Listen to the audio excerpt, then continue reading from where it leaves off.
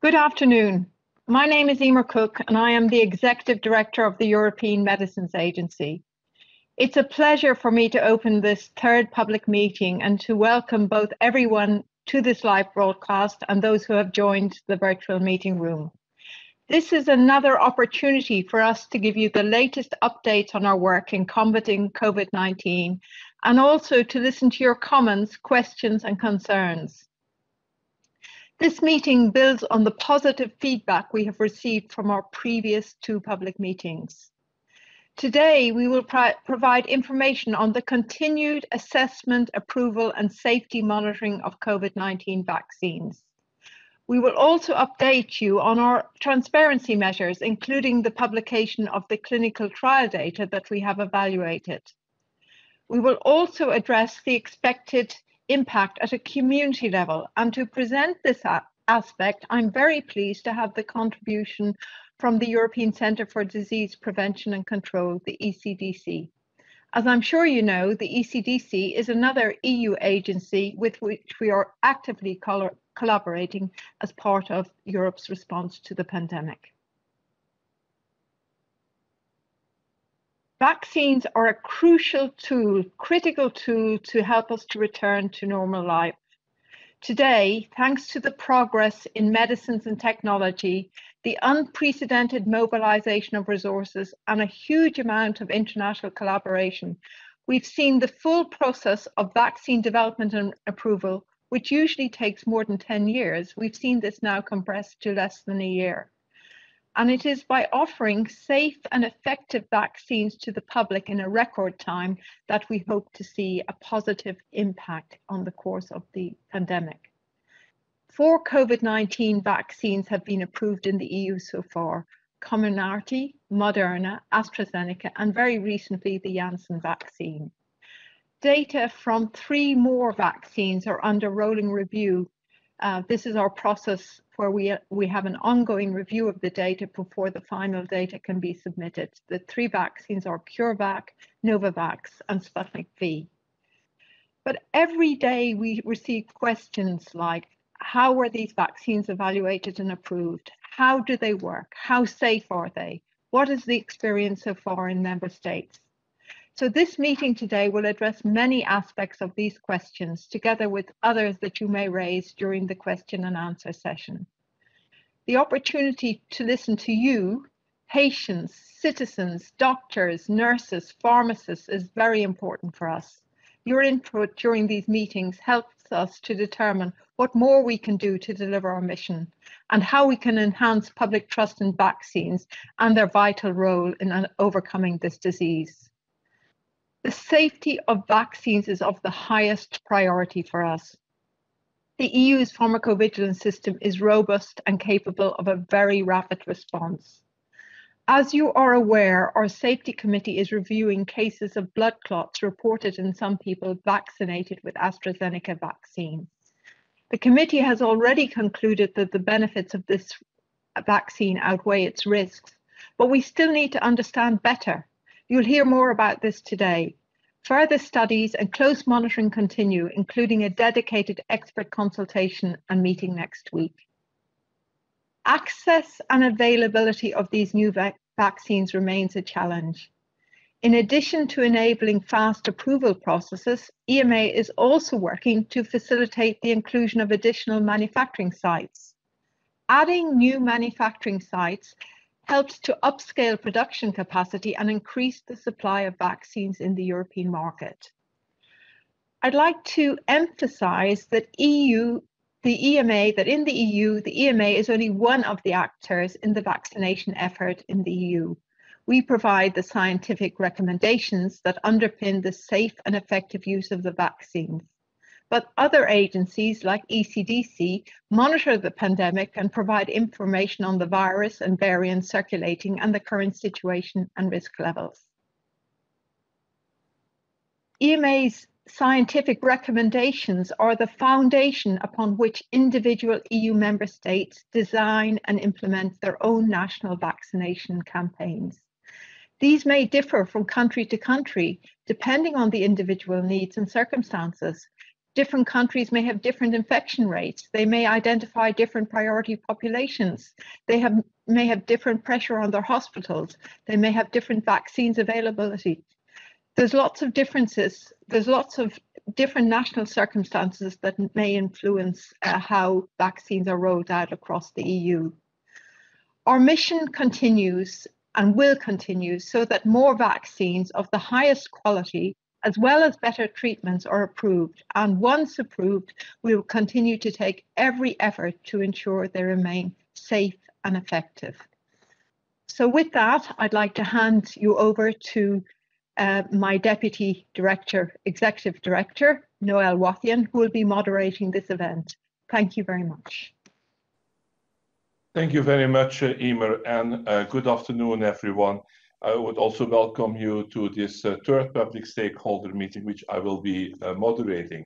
As already explained by Emer, this meeting will provide you a further update on key aspects of the assessment, the approval, the safety monitoring, as well as the anticipated impact of the 4 COVID-19 vaccines that we have approved at this moment in time: Comirnaty, Moderna, AstraZeneca, and Janssen, or the Johnson & Johnson vaccine.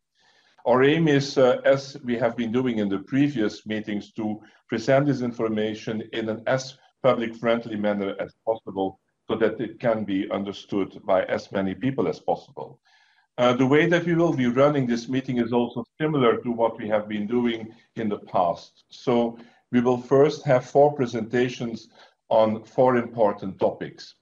The first presentation will be an update on approved and candidate COVID-19 vaccines in the EU, and will be given by Marco Cavalieri, who is our Head of Biological Health Threats and Vaccine Strategy at EMA. The second one will be given by Peter Orlet, who is Head of Data Analytics and Methods at the agency, and will be on vaccine safety monitoring with an update on emerging data since the EU authorizations. The third one will be by Eduardo Colzani, who is the Principal Expert Vaccine Preventable Diseases at ECDC, who will provide a presentation on expected impact of COVID-19 vaccination in the European Union. And finally, we'll move on to the topic of transparency and publication of clinical data for COVID-19. And that presentation will be given by Melanie Carr, who's Head of Stakeholders and Communication Division at the agency. We then will break for a short while, 5 minutes, and the second part of the meeting will be dedicated to listening to all of you and to responding to the views and the questions that you may have, you members of the public, including patients, citizens, healthcare professionals, academics, and we also have invited some industry representatives. So without further delay, I'll now pass the floor to Marco Cavalieri for the first presentation. Over to you, Marco.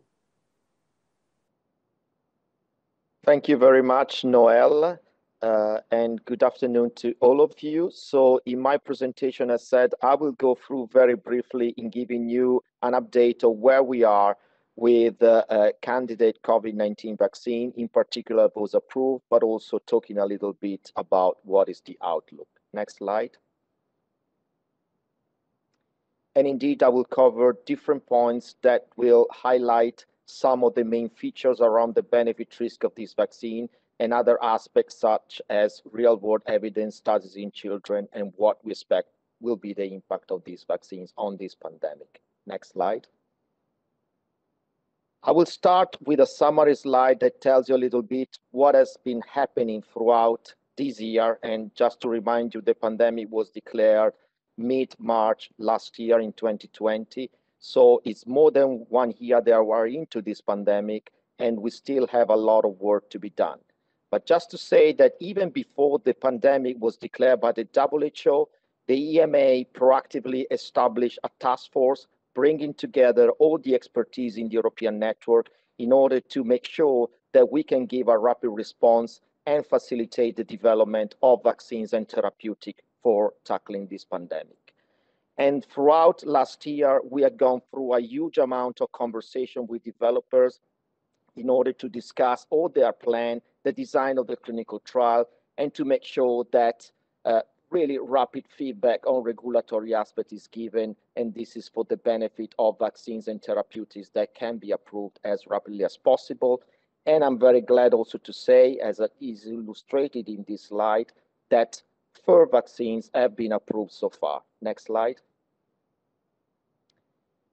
So these 4 vaccines are divided in 2 different types of technologies. Comirnaty, so the first one that was approved on the 21st of December 2020 is being developed by Pfizer and BioNTech, and the Moderna one, which was approved a few days later, are vaccines that are based on the messenger RNA technology. So in other words, they are based on the small molecule, which is the messenger RNA, which contains the instructions and the code for producing the spike protein of the SARS-CoV-2 virus, which is the virus that is causing this pandemic. And as you know, the spike protein is a key protein on the surface of the virus that allows this virus to be spreading into our body, infect and damage the cells, particularly of our lungs, but not only. So this was the mechanism that is being used by this vaccine in order to allow that the spike protein is produced into the cells in our body and then is expressed and released, and this causes an immune reaction that will give protection whenever in the future we will be encountering the virus. Other 2 vaccines have been approved, one from AstraZeneca and more recently one from Janssen, and you see here on the chart below, the AstraZeneca vaccine was approved on the 29th of January this year, and the Janssen one on the 11th of March. These 2 vaccines deliver the same message, but in a different way. So here the carrier is an innocuous virus, so a non-replicated adenovirus that enters into the cells, and then into the cell, once into the cells, allows the cells to rebuild the spike protein, expose it to the immune system, and then trigger an immune reaction that will confer protection. So it's a different way, but at the end of the day, the message is the same. All these vaccines are able to confer immunity against one of the immunodominant protein of the SARS-CoV-2 virus and allow us to be protected from infection from this virus. Next slide.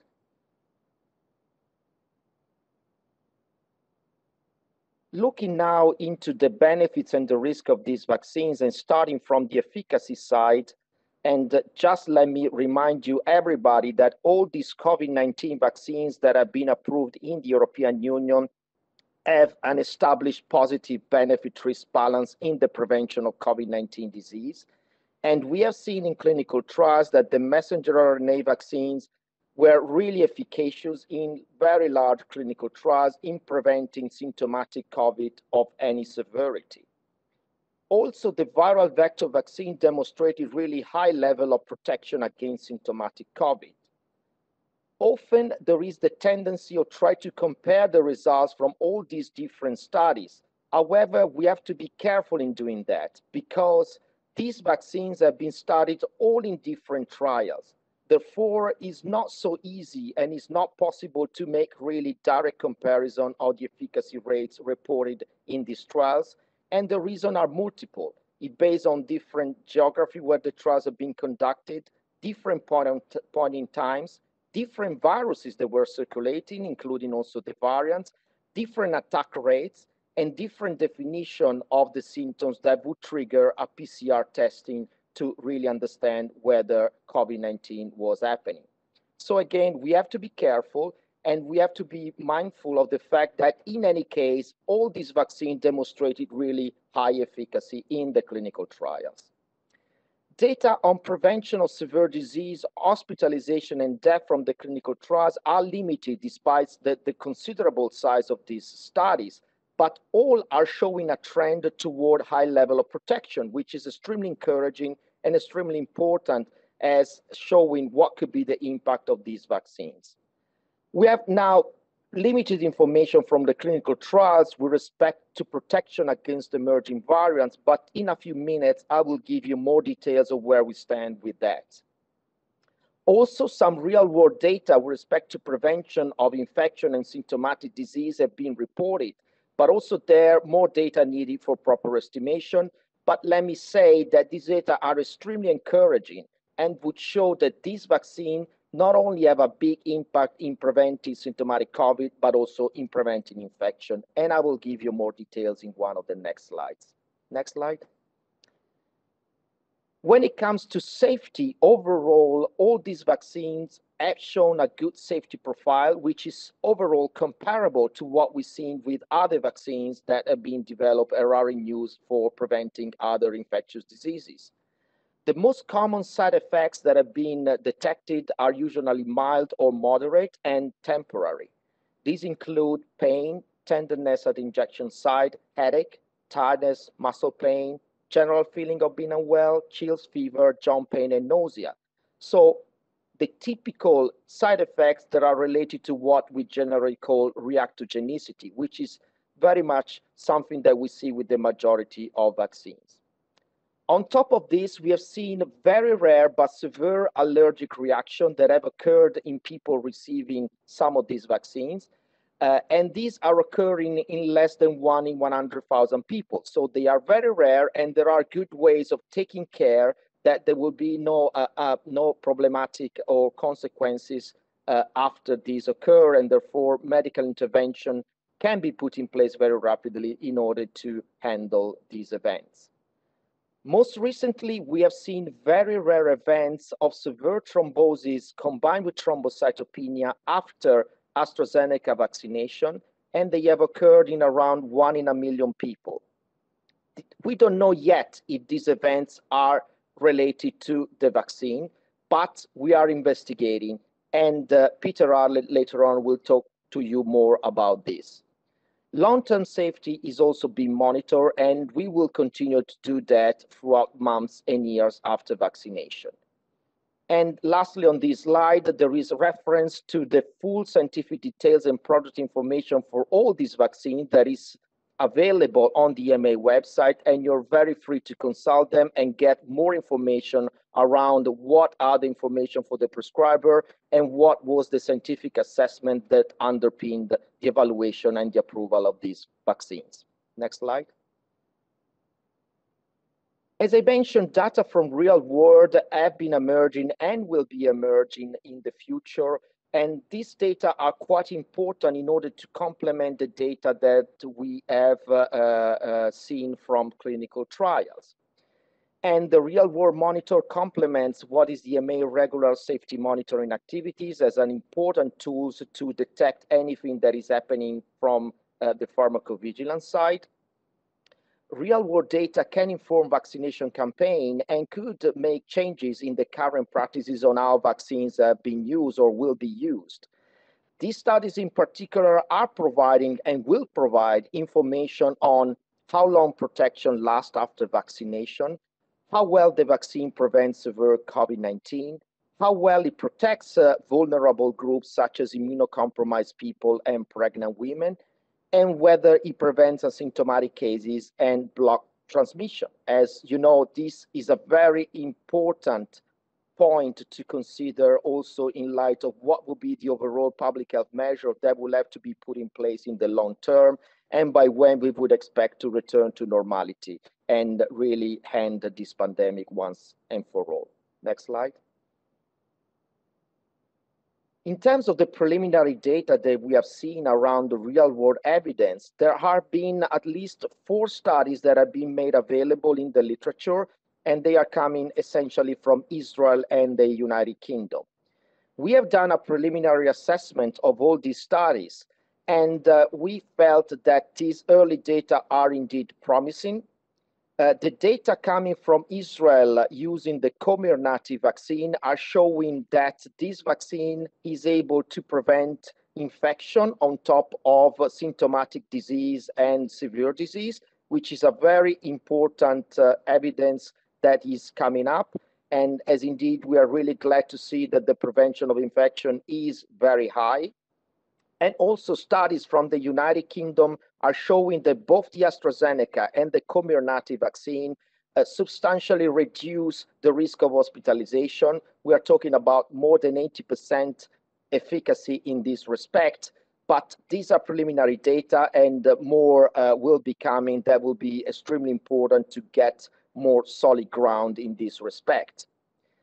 What these data are telling us that overall for the messenger RNA vaccine, the efficacy from the clinical trials as seen after the second dose has been shown also in these effectiveness studies, which corroborate the importance of giving a second dose with the messenger RNA vaccine. With respect to the AstraZeneca vaccine, the initial data that we have looked into are showing really high level of protection from COVID, including severe disease after a first dose. And these are also important information that complement what we know already from clinical trials. And also, as you know, a large clinical study that is ongoing in the Americas has delivered some preliminary results that were made public by AstraZeneca this week.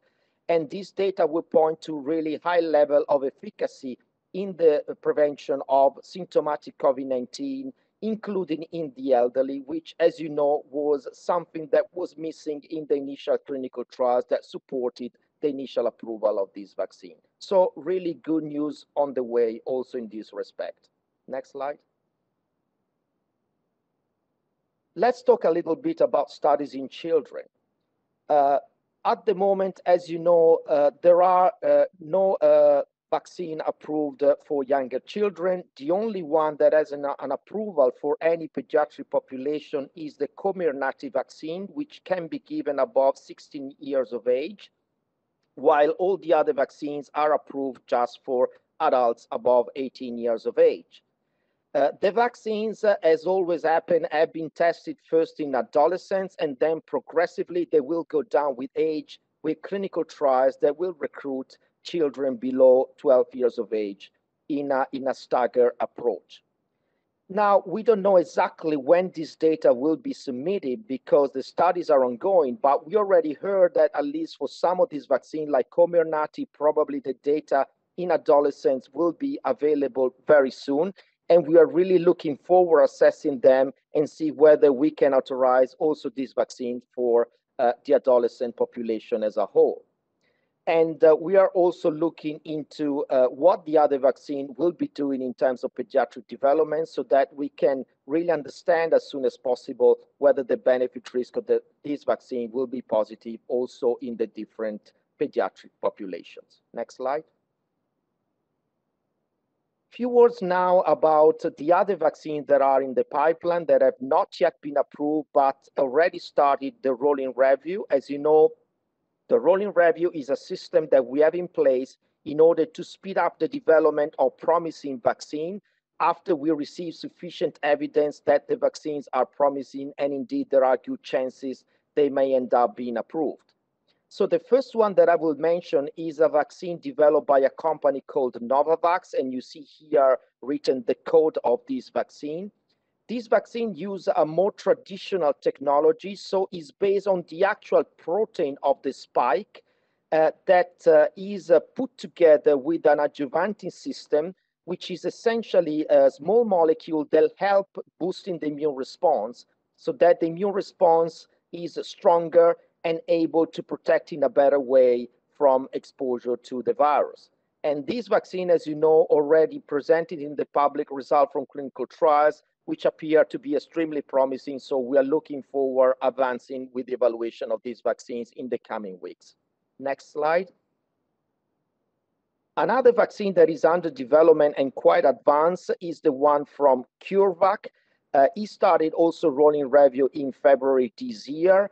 It's another messenger RNA vaccine, so it contains the messenger RNA information for the spike protein contained in lipid nanoparticles, similarly to what we're seeing for Comirnaty and the Moderna vaccine. And right now, as we speak, there is a large clinical trials recruiting subjects in Europe and in South and Latin America that we really hope will reach good result pretty soon so that we can swiftly move on with the potential approval of this vaccine as well. Next slide. A third vaccine for which we started the rolling review is the Sputnik vaccine developed by Gamaleya. This vaccine started the rolling review not long ago, so at the beginning of March. It's a vaccine that is based on the adenovirus concept, similarly to Janssen and AstraZeneca. However, it uses two different adenoviruses, and these two different adenoviruses are the carrier that contain the code for the spike protein, but they are not given simultaneously. So first, subjects will receive a dose of the adeno26 vector, and after 3 weeks, they will receive a booster with the adeno5 vector. In this way, they are able to boost even a stronger immune response and potentially high level of protection as well. And again, also with this vaccine, we are engaging with the company and looking forward defining a timetable that could allow to come out with the approval of this vaccine in a timely manner. Next slide. One important concern that has been emerging since few months now is what is going to happen with the variants. As you know, as all viruses, also the SARS-CoV-2 can change over time. And we have seen that indeed this virus has been changing quite a lot since it has been coming up as a human virus. And this is something that is not surprising, and we have to expect that. So it's very important that we continue to monitor how the virus evolves over time. And very importantly, that we monitor the performance of the vaccine to make sure that all the vaccines that we have are still able to protect from all the variants that might be emerging over time. And in order to be proactive together with developers, we are already working on the possibility of coming up with new version of the approved vaccines that take into account any of the variants that will be considered or major concern or that might be causing a high burden of disease in the European Union. And we think that with this proactive work, we can be ready then to rapidly approve such new vaccine whenever we have sufficient evidence. And in this sense, we have come up with a guidance to developers that really describe what we would expect to be seen in terms of clinical development and pharmaceutical development for this new variant vaccine. And let me say that we do not need large clinical trials. So essentially, in a way that is similar to what we've been doing for decades with the influenza vaccines, what we would expect is to see a comparison of the immune response of the new variant vaccine against the variant virus to the original vaccine against the original virus. And if the immune response is consistently similar, then we believe that the vaccine will be able to confer the same level of protection and will be therefore approved. Next slide. What do we know right now about the performance of the vaccines that are already approved against these variants? There are some clinical trials that have shown that some of these vaccines, at the very least, are able to protect from some of these variants, in particularly the B117 variant that is circulated in the European Union and in the United Kingdom. And there we have seen clinical trial data that really show that some of these vaccines will protect in the same way as they do against the original strain. And we got also some data in terms of real-world evidence that show that also the messenger RNA vaccine are able to protect exactly in the same way against this variant. As you know, there are other variants that have been emerging from various parts of the world, in particular the B1351 that is emerging in South Africa. And we have seen there from some clinical trials that some of the vaccines will be very good in protecting from COVID-19 of any severity, while others may lose some of their protection against mild disease. But at the end of the day, the data that we have would suggest that all vaccines should still be able to protect against severe disease, against also these variants. And also data from the laboratory are showing that in many cases, there is cross-neutralization of the antibodies. So the antibodies are able also to neutralize these variants, even if maybe with a bit less efficiency, but still to a level that is supposed to confer the same level of protection. And a similar discussion could be done with respect to the other variant that has emerged from Brazil, which is the variant called the P1, for which we don't have clinical data available, but the data in the laboratory are supportive of the fact that most vaccines will confer good protection against this variant too. Next slide. There are a number of pending questions that are very important in the context of the mass vaccination campaigns that are taking place today. One of the questions that has been coming up repeatedly is whether we need 2 doses for individuals who had a history of COVID-19. And some studies have already shown preliminarily that in many cases, probably a single dose would be sufficient, as indeed 2 doses will not confer any additional benefit in terms of the immune response that can be achieved after the first dose. However, we do recognize that this population is very heterogeneous, and the immune response to the natural exposure to the virus can be extremely variable. Therefore, for us as regulators, it's very difficult to come up as yet with any clear-cut recommendation in this respect. Another question that has emerged repeatedly is around the interval between the 2 doses. And with the shortage of supply that we have right now, some public health authorities have decided to wait before giving the second dose a bit longer than what has been done in the clinical trials. And also here, we don't have really good clinical data or real-world evidence that would suggest how long you will be protected after a single dose of a messenger RNA vaccine. And therefore, we would like to caution around not extending too much the interval between the 2 doses, at least for the messenger RNA vaccines, while some flexibility, of course, would be well understood. A different discussion would apply to the viral vector vaccine, because there, as you know, with the AstraZeneca clinical trials, there are data really supporting the fact that you could give the second dose much longer, even after 12 weeks. And this is what is included in the product information of this vaccine. And as you know, the Janssen vaccine has been developed as a single shot vaccine. So the idea is to give it only once, at least in the context of this emergency situation. But we are looking forward to see more data in this regard.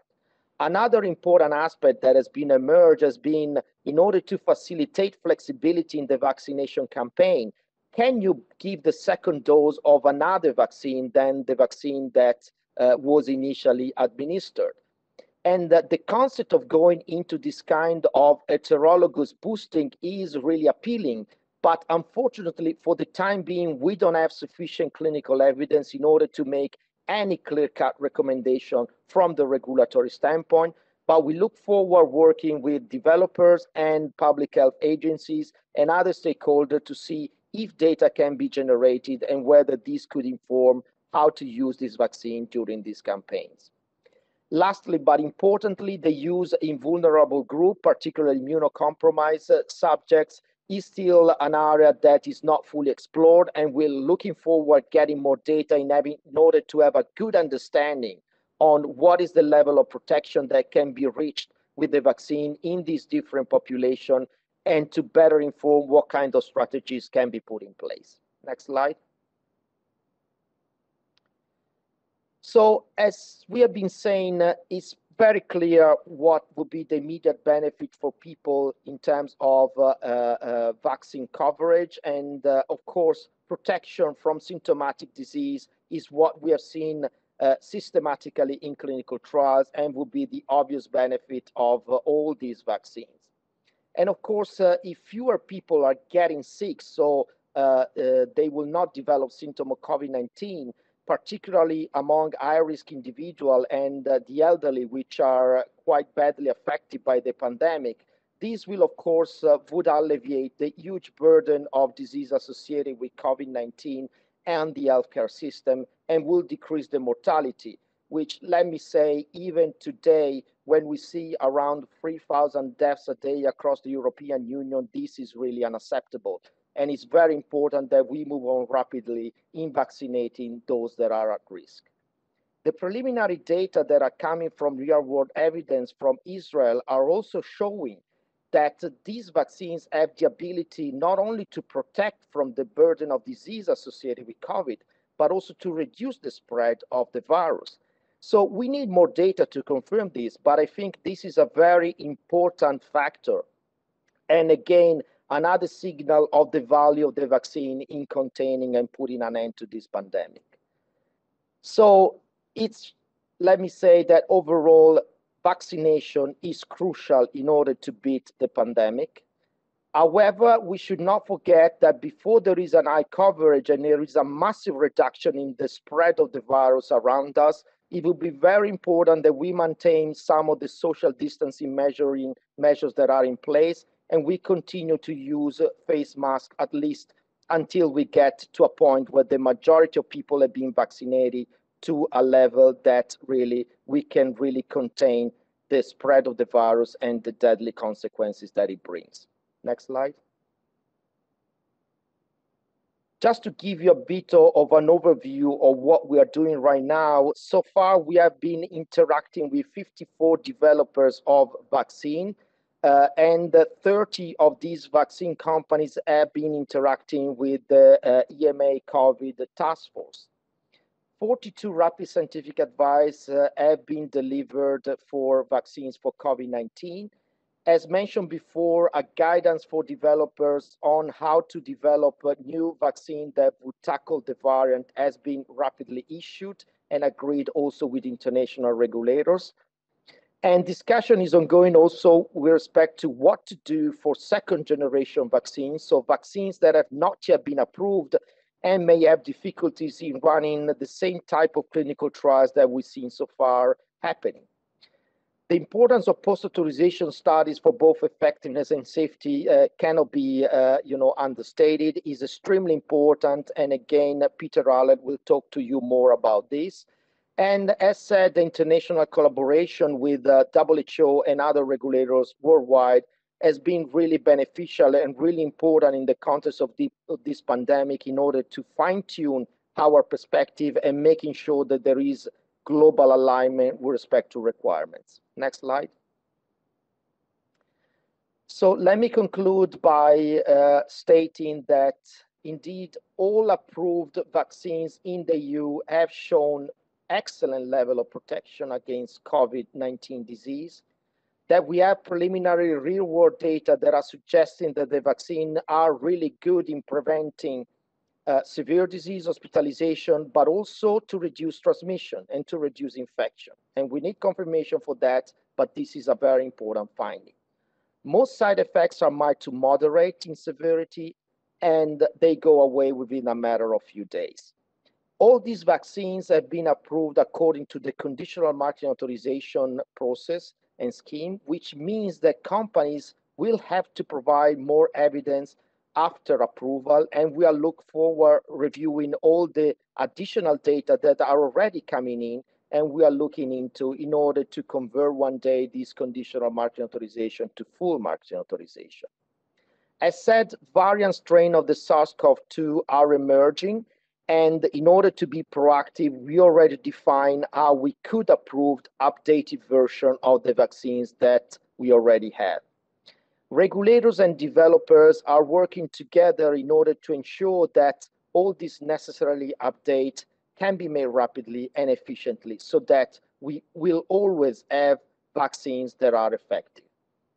And last, vaccination remains critical to control the pandemic. We will play our role, and it's very important that vaccination campaigns go on as swiftly as possible in the European Union and around all the world.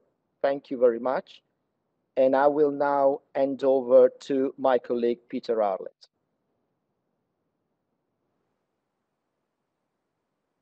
Thanks very much indeed. And it's my task to present to you on the COVID-19 vaccine safety monitoring.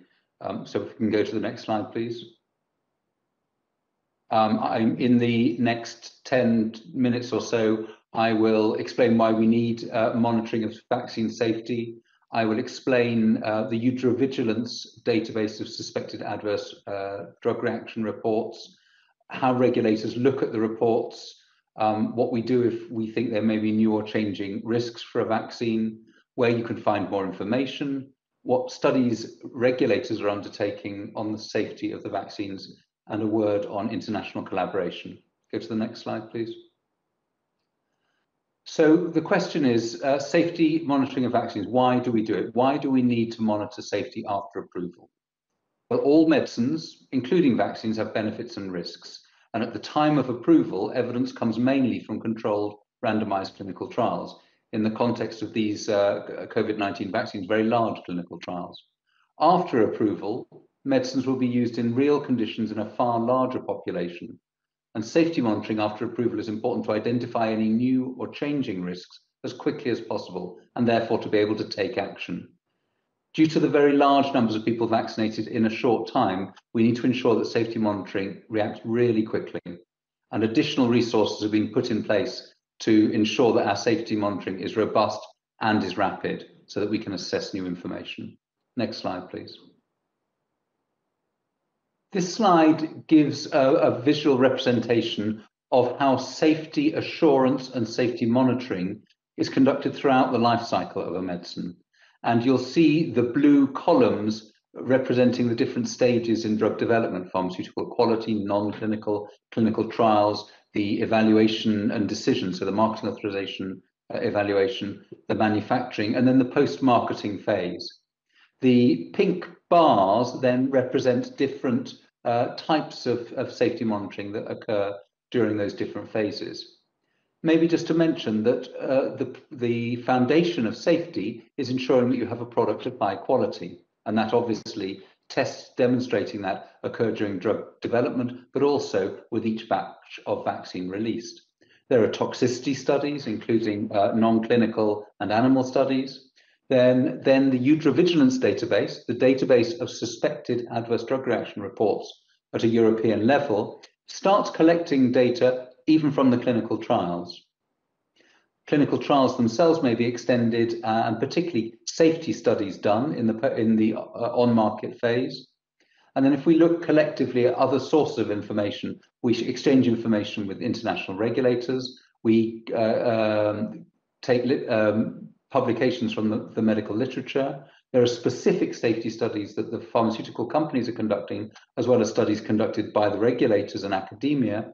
And critically, we have reports from patients and healthcare professionals, reports of suspected side effects after vaccination. So let's go to the next slide and see how this works. Firstly, let's ask ourselves who's involved in safety monitoring. And you can see from the graphic on the left-hand side of this slide that it's really a collective effort with many different actors involved. Let's start at the top with patients and consumers. In the context of vaccination, consumers is probably the better term. Clearly a very important role in terms of reporting suspected side effects. If we move to healthcare professionals, an important role in terms of following the prescribing information to give the vaccine safely and effectively, and then taking part perhaps in studies, but also again reporting suspected side effects. National healthcare systems to make sure that the systems are in place to collect information.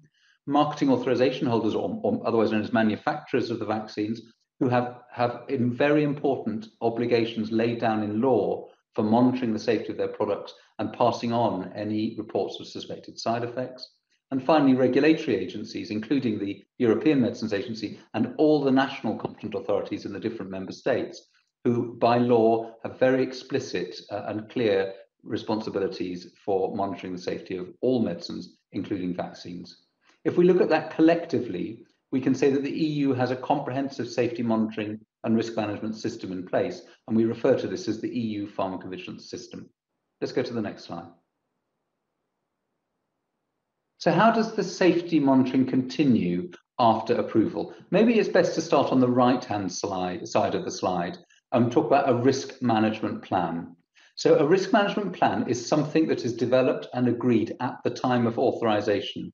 It's specifically developed for each approved vaccine and contains important information about the vaccine's safety, how to collect further information, and how to minimize any risks. It's continually updated as more information becomes available, and it's legally binding on the vaccine manufacturer. So if it says that a study needs to be done on safety, then that's legally binding on the manufacturer, and the manufacturer has to conduct this study and report on the results. So that's really important. At the time of authorization, we have a plan for safety that is tailored to each and every vaccine that goes on the market. So now, once a product is on the market, we need to detect or to monitor to see if there are any new or changing side effects. And this monitoring includes intensive analysis of reports of suspected side effects from patients and healthcare professionals, post-authorization safety studies conducted by the manufacturer as well as by the regulators, and additional studies performed in Europe on the safety of vaccines when used in real life. And finally, and as mentioned previously, benefiting from international collaboration, sharing information with our partners around the world. Next slide, please. Let's focus in on reports from patients and healthcare professionals and ask ourselves about the European database of suspected adverse reactions to medicines, EUDRA-Vigilance. Firstly, note the link, the URL link in the top left-hand corner of the slide, adrreports.eu. If you want to find out more about EUDRA-Vigilance, that's the link to go to. It also presents anonymized data that has come in through that reporting system. So if you're interested to look at different types of case report, that's the URL link to go to.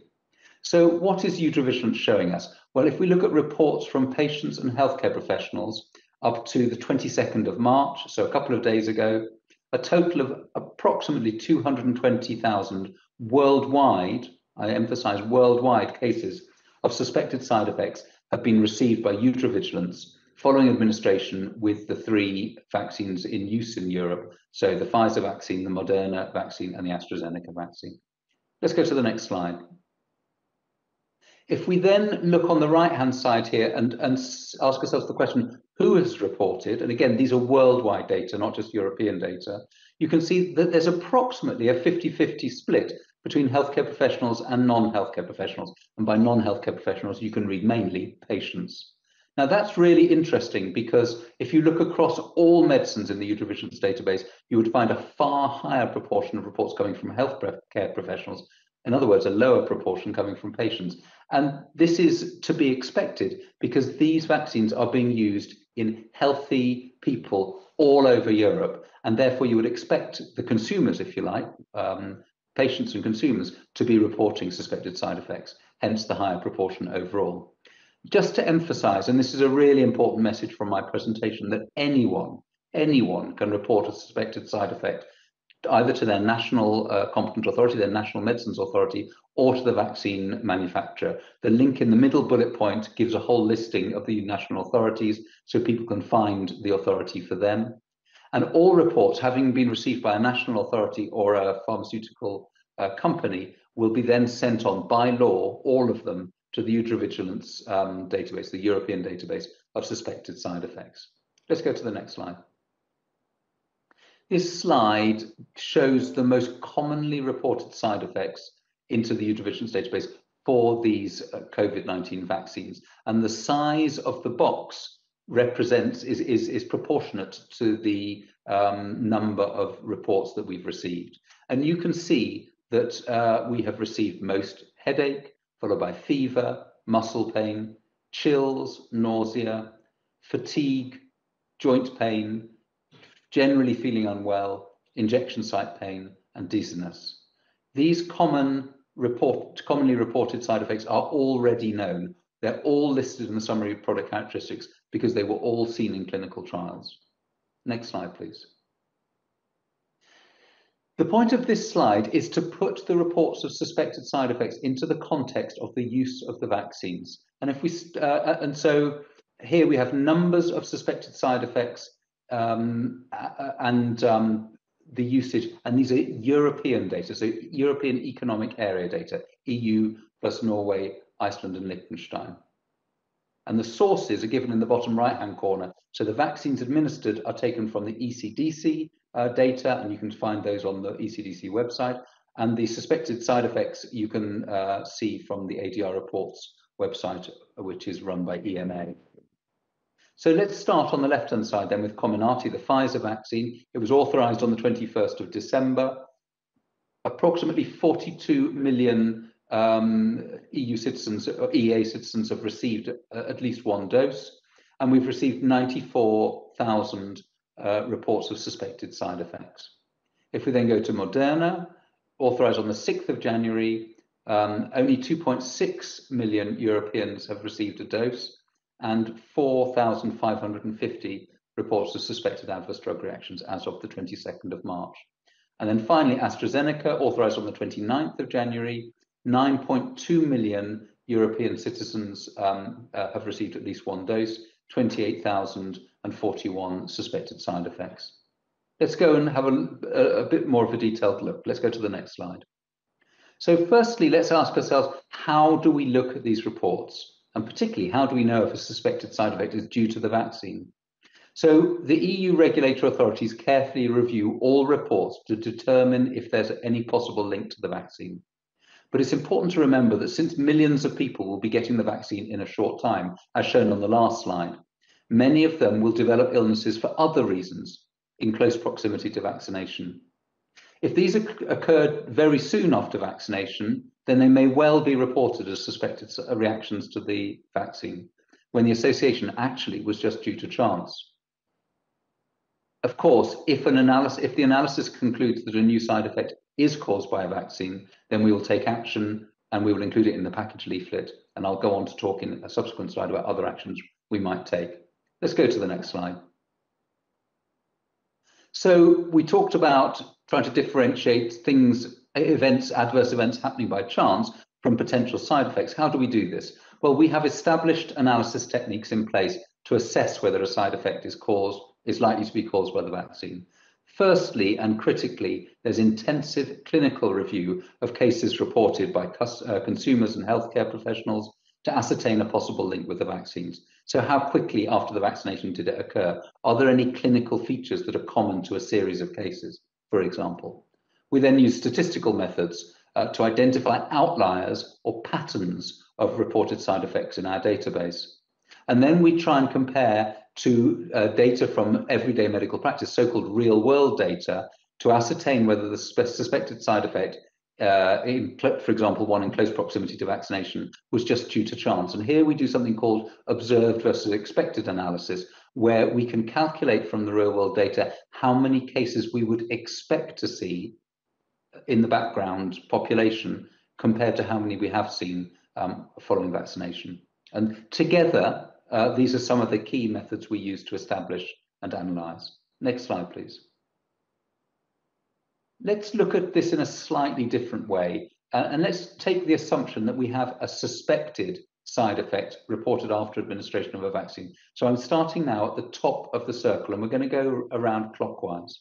So if we have a suspected side effect, an issue to be analyzed, there's a scientific assessment that looks at the suspected side effects in the context of the person's individual case to determine if it may have been caused by the vaccine or occur for other reasons. The side effects, if we then go to the bottom, the side effects are assessed in the context of all available data on the vaccine. So we'll look at the clinical trials data, we'll look at other studies, we'll look at the scientific literature. And then we will reach a conclusion on that particular side effect and put it into the wider context of the overall benefits and risks of the vaccine. So let's assume that the conclusion is that the benefits continue to outweigh the risks, but that there is a new or changing risk. This could lead to a restriction in the use of the vaccine, a contraindication, or warnings, for example, to screen or to do tests by the healthcare professional prior to vaccination. Just a few examples of what we might do. If the conclusion is that the risks outweigh the benefit, then the vaccine will be removed from the market. Let's go to the next slide. Now let's go in the next three slides, one by one, through the three vaccines that are being used on the European market at the moment. Let's start with Comirnaty, so the BioNTech Pfizer vaccine, and these data are as of the 22nd of March, and they relate to the European Economic Area. So as mentioned before, 42 million vaccinated, 94,000 suspected side effects. The identified risks, the risks that are already labeled, include severe allergic reactions, including anaphylaxis, facial paralysis or palsy, fever, headache, muscle pain, injection site swelling, and vomiting and diarrhea are in the process of being added to the product information at the moment. Under assessment by the Pharmacovigilance Risk Assessment Committee, so the EMA Committee on Safety, is immune thrombocytopenia, thrombotic events, and localized swelling in persons with a history of dermal filler injections. Go to the next slide. These are the data for the Moderna vaccine. Again, data lock of 22nd of March, European Economic Area. Identified risks are very similar. severe allergic reactions, including anaphylaxis, facial paralysis or palsy, fever, headache, muscle, joint pain, injection site swelling, nausea, vomiting, and facial swelling in patients with a history of dermal fillers. And under PRAC, so Pharmacovigilance Risk Assessment Committee, immune thrombocytopenia and thrombotic events. Go to the next slide. These are the data for the AstraZeneca vaccine. Again, 22nd of March data log, European Economic Area, 9.2 million vaccines administered in the EA, 28,000 suspected side effects. Identified risks, again, similar. Severe allergic reactions, including anaphylaxis, headache, fever, muscle and joint pain, injection site swelling, nausea, vomiting, and diarrhea. And under assessment, immune thrombocytopenia and thrombotic events. Let's go to the next slide. Let's talk now about those thrombotic events, because I think most people on this webinar will be aware that there was a very important safety review by the Pharmacovigilance Risk Assessment Committee, where interim conclusions were reached last Thursday. So the PRAC concluded its preliminary review of cases of blood clots with the AstraZeneca vaccine and confirmed that the vaccine is not associated with an increase in the overall risk of blood clots, and that the benefits in combating the still widespread threat of COVID-19 continue to outweigh the risks of side effects. PRAC recommended including information and advice for healthcare professionals and the public in the vaccine's product information, and the amended product information is available on the EMA website on very rare cases of thrombosis associated with thrombocytopenia, so blood clots associated with low platelets. PRAC is continuing its assessment into the reported cases. We have convened an ad hoc expert group, which will meet on the 29th of March to provide additional input. And this includes several specialists, as well as 2 representatives of the general public. The outcome of that expert meeting, together with further analysis of reported cases, will be fed into PRAC's ongoing evaluation. And we foresee the potential for an updated recommendation from PRAC at its April plenary meeting, which takes place from the 6th to the 9th of April. Go to the next slide. Very briefly, if you want to find more information about the safety of each of the COVID-19 vaccines, then links are provided on the slide. And if you look at the screenshot from the EMA website, it orientates you as to where to go and to click. You can find a medicines overview addressing questions and answers in lay language, which is available in all EU languages, importantly. Risk management plan can also be scrutinized, and recommendations and precautions to be followed for healthcare professionals are in the summary of product characteristics, and for patients in the patient leaflet. Again, available in all EU languages on the EMA website. Let's go to the next slide. So very briefly, there are additional safety studies going on at European level, and the EMA and the national competent authorities are collaborating with academia to make this happen. So firstly, at the end of last year, we put in place something we refer to as the early safety monitoring study. This is in people prioritized for vaccination. It collects data through web-based applications currently in 8 countries, and will run right through 2021 collecting data on safety. In addition, we are expanding on that to start collecting data, not just from more patients in more member states, but also drilling down into special populations, including pregnant women. And we're also putting in place specific studies for special populations. Again, I mentioned pregnant women, and we have the potential to do dedicated studies to look at specific areas of concern if safety signals arise. Go to the next slide. This last slide just highlights the international collaboration, which is very extensive and very important to our safety monitoring. We have established an international pharmacovigilance network under the auspices of the International Coalition of Medicines Regulatory Authorities, ICMRA, where there is sharing of experience and communication on vaccines, both pharmacovigilance activities, but also emerging issues. We also have international collaboration with international partners, again under the auspices of ICMRA, on pregnancy research, and we are building international cohorts, including an important study on the disease epidemiology of thrombosis, which occurs in COVID-19 disease. Go to the last slide. These are my conclusions. Vaccination is important to prevent people getting sick with COVID-19 disease. Vaccination will save lives. Fewer people are expected to go to hospital, reducing the burden on the healthcare system and freeing up resources to treat other illnesses. A strong EU pharmacovigilance system is in place and safety is our priority. Unprecedented steps are being taken to monitor safety in practice, to be transparent and to be able to take action immediately. And I think we would like to conclude by saying COVID-19 vaccine safety is stronger with everybody's participation. And our take-home message is if you see or experience a potential side effect, then please report it. Thank you very much indeed. And it's my pleasure to hand over to Eduardo Colzani, who is Principal Expert Vaccine Preventable Diseases from the ECDC. Eduardo, over to you, please. Thank you very much. So in this talk, I'm going to discuss the expected impact of COVID-19 vaccination in the European Union. So we will move from the perspective of the individual a little bit more to the perspective of the population. Next slide, please.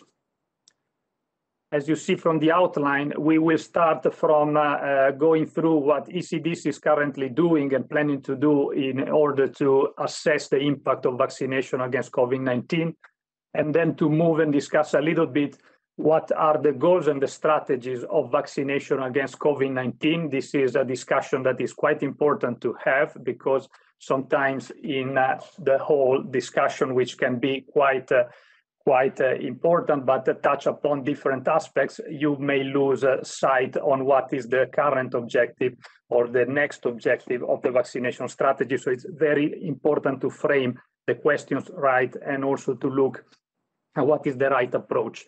Then we will touch upon a little bit on the prioritization of target groups for vaccination and some reflections on what are the potential optimal vaccination strategies.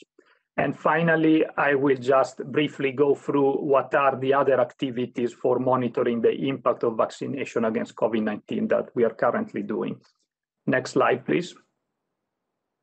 In the autumn 2020, the European Commission made a call for more coordinated action in the area of COVID-19 vaccination, and in particular, it asked ECDC and EMA some specific tasks.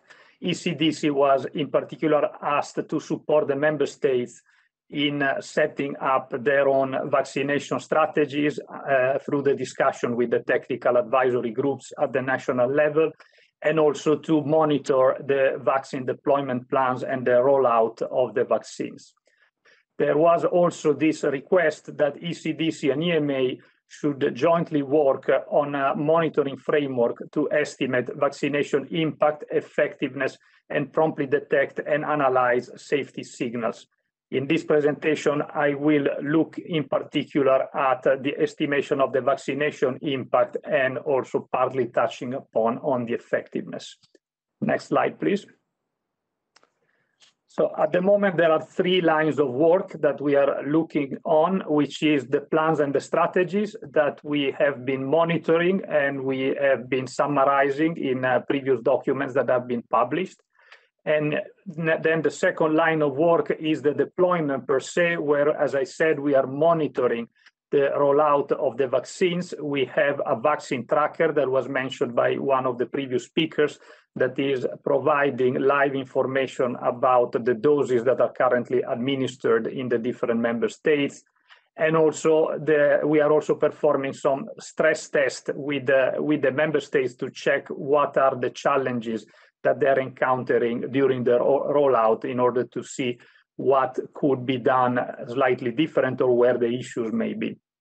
And then finally, the third line of work where I'm most involved at the moment is the impact estimation, which is basically looking at what could be the impact of the vaccination at the population level, in particular through mathematical modeling of scenarios, in particular integrated scenarios of vaccination and non-pharmaceutical interventions. It's important to stress that vaccination is one component, probably the major component of our response to COVID-19 at the moment, but it should not be seen separately and in isolation from the other measures that have been successfully implemented so far. and that they cost a lot in terms, of course, of economy in some way, and also at the social and individual level in terms of fatigue. But unfortunately, we are not yet at the point where we can see that we have a vaccination able to remove the necessity type of interventions, maybe in the future to lighten some of them. And finally, what we are starting as I speak is the vaccine effectiveness studies in multiple settings, basically using real life data in multiple settings from different member states, and start to monitor the vaccine effectiveness on the field. Next slide, please. So starting from the goals, which is always to be recommended and suggested, it's fundamental to define them very well, very clearly. These are just 4 potential examples, but they don't mean to be prescriptive or, you know, the goals that everyone should be looking at. But it is really important to stress the concept that the goals needs to be well defined, needs to be prioritized, and then the strategy needs to be built around the goals that you have selected. This is very important because in a very dynamic and partly chaotic situation caused by the pandemic, to keep composure and structure with a good strategy. Of course, if the strategy is bad and the goal is not good, you will not get what you want. But if you have a good identification of the goal and a good strategy, then keeping and sticking to the plan is really commendable in order to be as efficient and effective as possible. The 4 goals mentioned here as the protection of vulnerable groups and healthcare system, which can be seen in a way, if we want to see these goals as sequential, as a first step. We know that this crisis caused by COVID-19 started off by, unfortunately, causing the death of a big number of people in a short period of time, together with overwhelming healthcare capacity and hospital capacity in some settings. So the first step would be to get out of this situation and really, you know, assure that we don't get again into that type of situation. Then the second goal could be the reduction of overall mortality and morbidity from COVID-19 in the whole population, which is, if you want, broadening a little bit the scope of the first goal that I mentioned.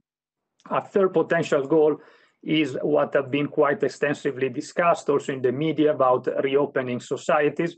This is an urgent and important need, but we need to put it in perspective of the previous 2 goals that I mentioned, because as I said from the beginning, it's to have a structure and have clear in mind all the steps that need to be done, because if we try to achieve everything in parallel, especially in a situation where the supply of the vaccine is not yet as high as we would like, we may risk to be less effective and less efficient and waste some time. And finally, it's a final goal that is more of a wish at this stage rather than a real achievable goal at the moment, is disease elimination. There are some countries that almost reached disease elimination without vaccination by basically isolating and testing and tracing quite aggressively. In the context of the European continent, this may not be so easy, even in the presence of very good vaccination coverage, because as we see, we have a virus that mutates, we have the variants, and we also have possible decreased uptake in some of the target groups. So it is, let's say, an appealing goal, but maybe it's not so sustainable and it's not so easy to reach, and it may come with a big cost, in particular if the vaccination do not provide a long duration of protection. As I put here in this slide, there are also other factors that can contribute to change the scenario where we are. There are issues related with vaccine supply, issues related with logistics, issues related with the characteristic of the existing vaccines that we discover, as it was mentioned by previous speakers, as vaccines are rolled out, we learn more about their effectiveness against transmission, their effectiveness in some specific risk groups, and against severe disease and hospitalization.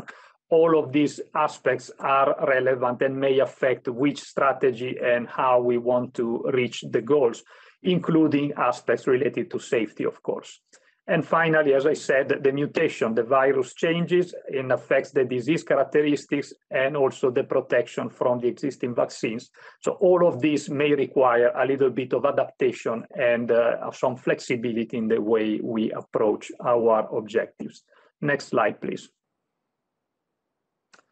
Again, here, once the goals are set and prioritized, then it's a matter of identifying the right strategy by targeting the groups that we need to target in order to get where we want.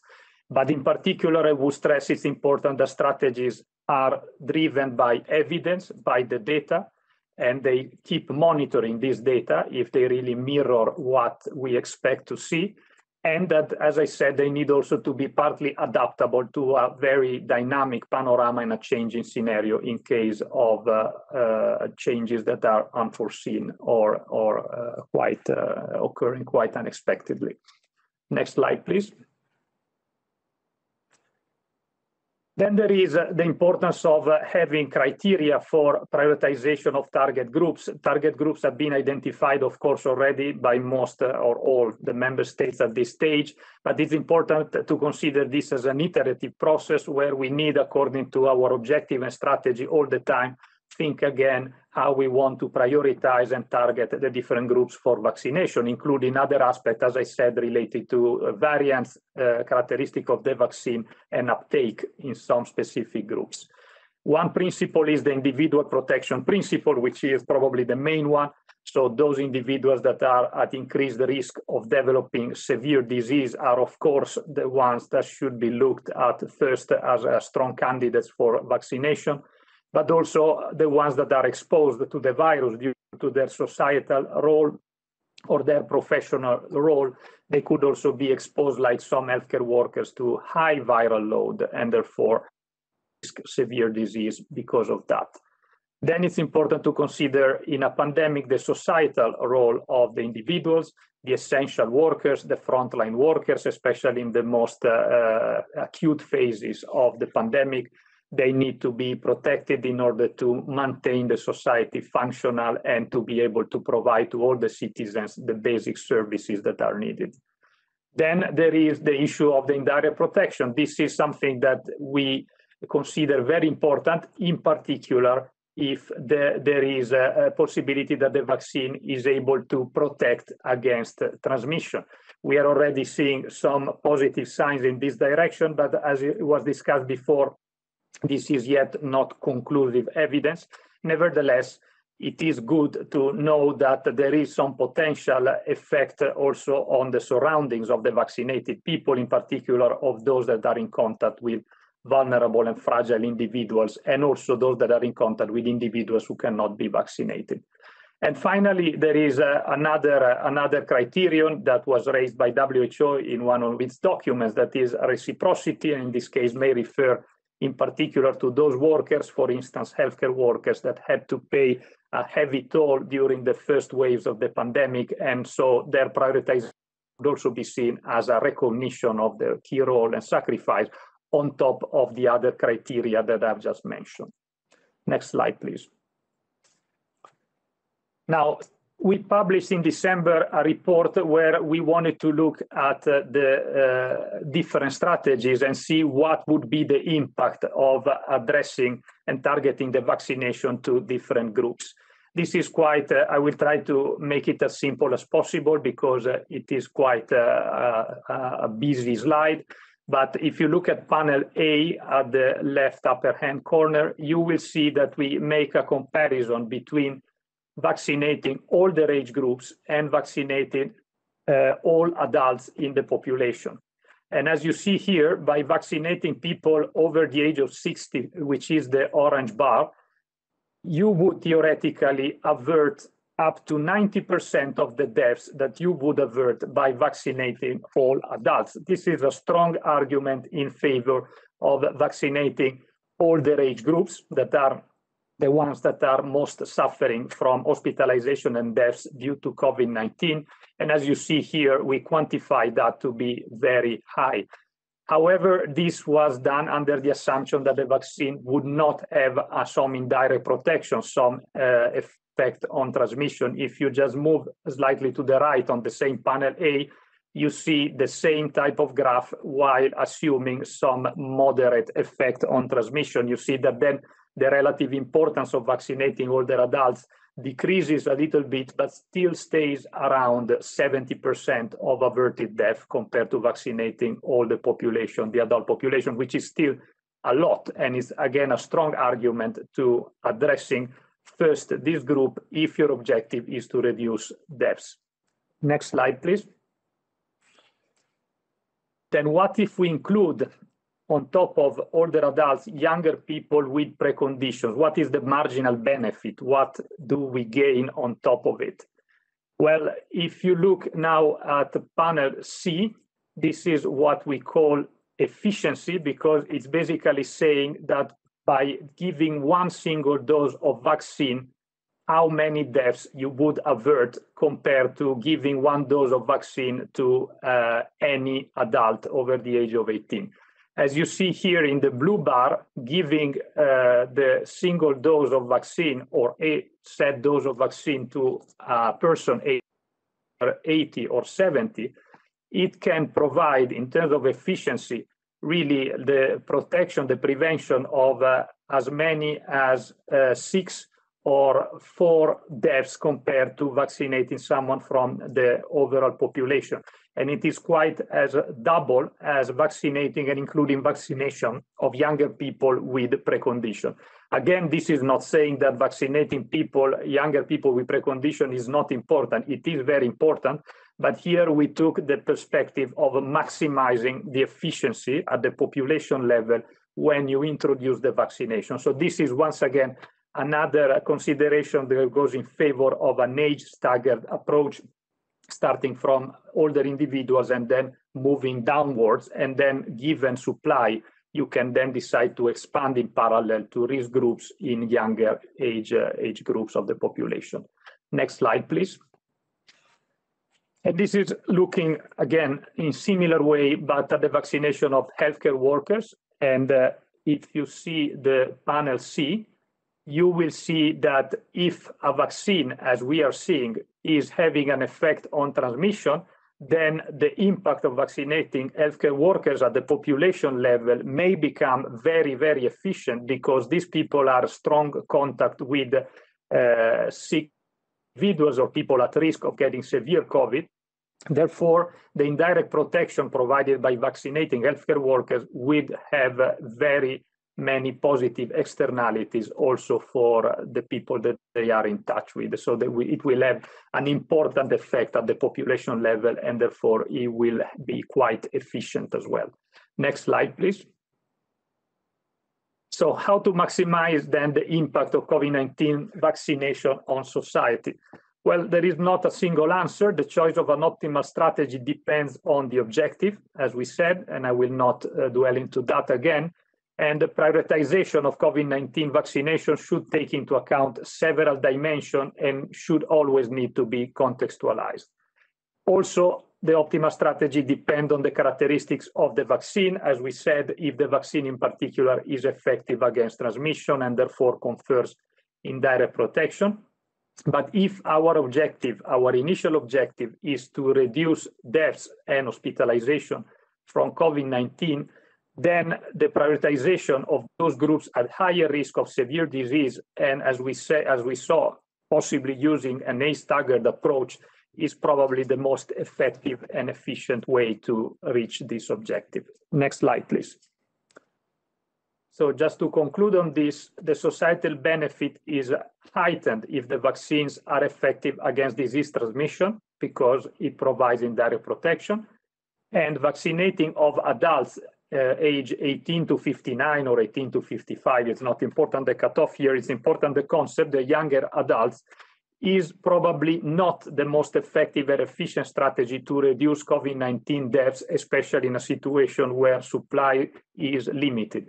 However, consideration could be given to specific groups or settings that may have a disproportionate risk of exposure, or to individuals at high risk of severe disease. Next slide, please. One of my final messages here is coming from another document we published in February this year, and was highlighting a very simple but very important concept, that we are not yet at all at the stage where we can lift the non-pharmaceutical intervention. We cannot lift the other measures that are in place, and that they are, of course, something that we are all tired of to some extent.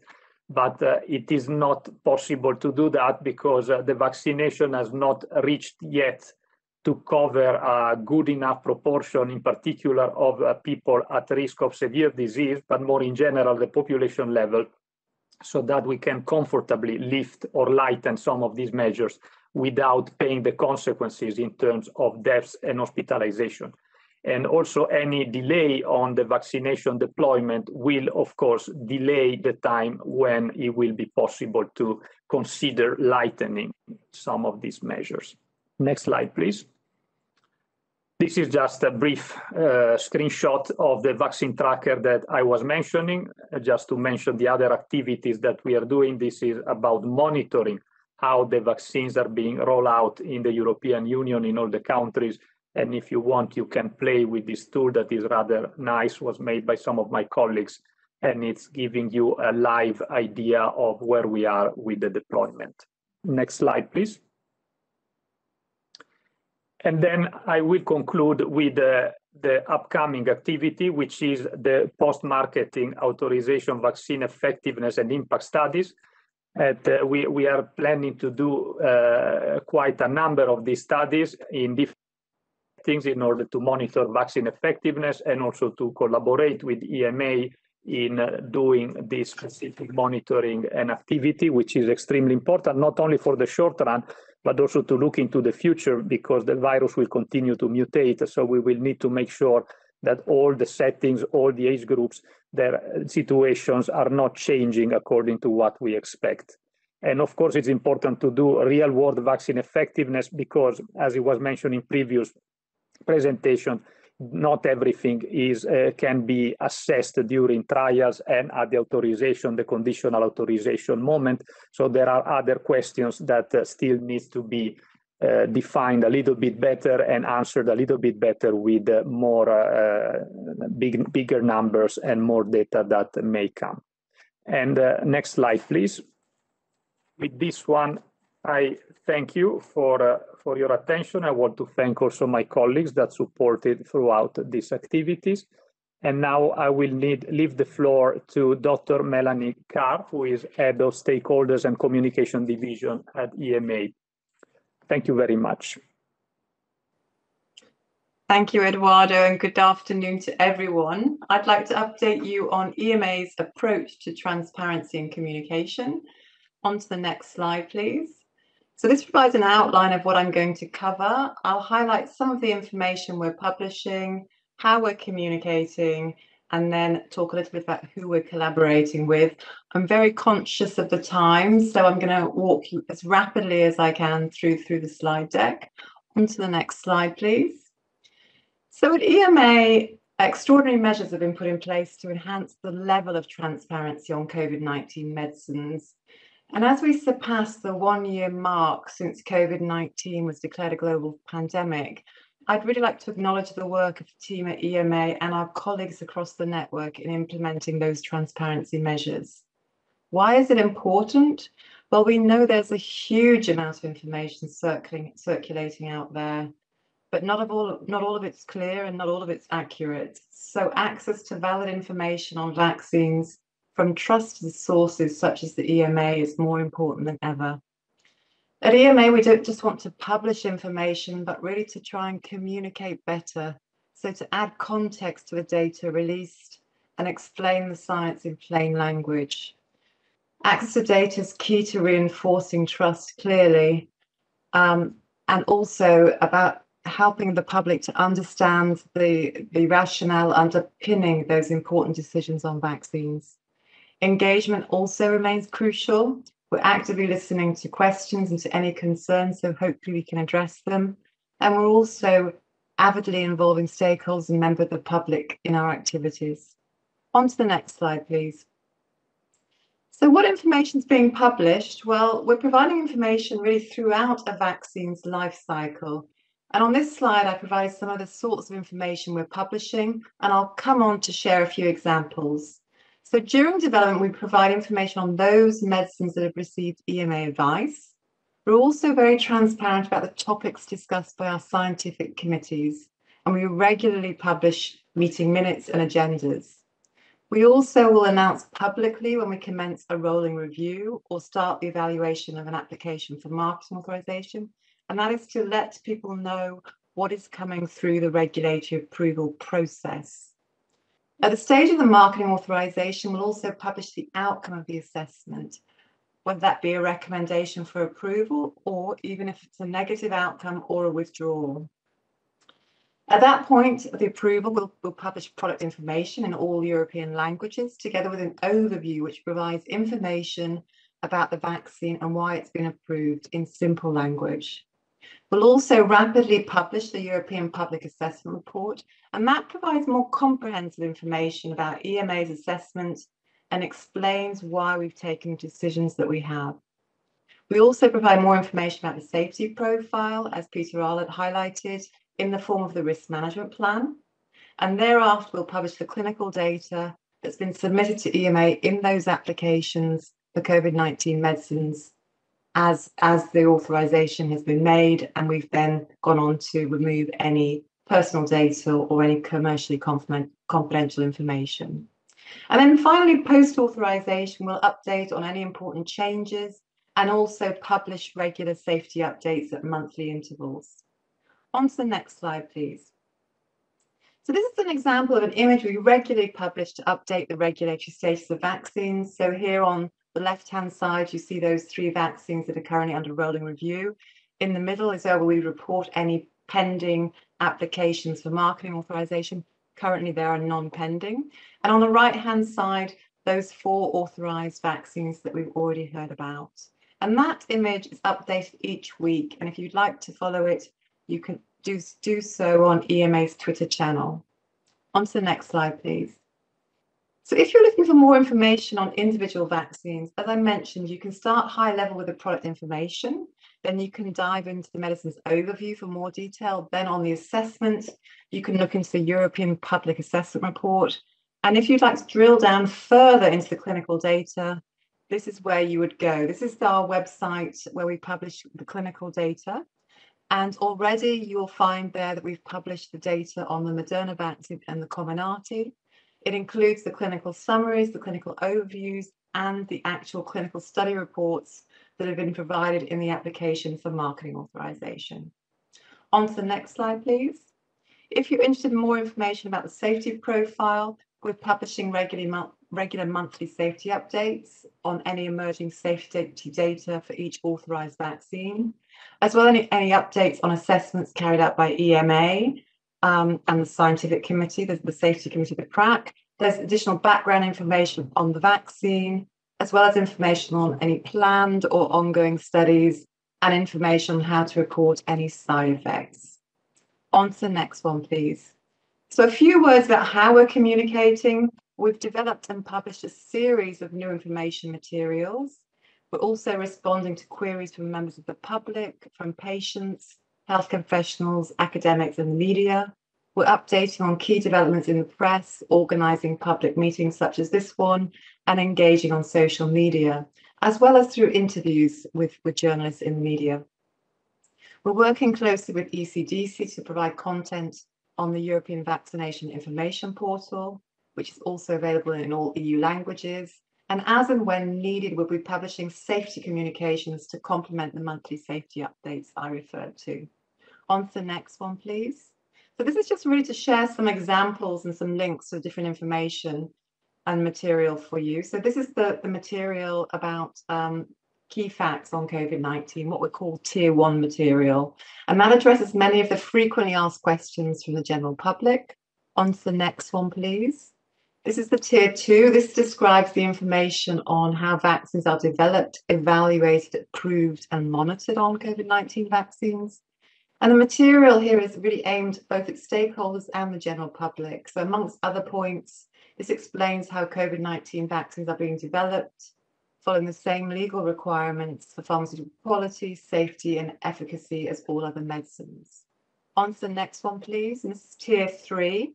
Again, more information here on the types of studies needed to approve a COVID-19 vaccine, including in the area of pharmaceutical quality, manufacturing, for example, non-clinical safety, and information on clinical efficacy and safety as well.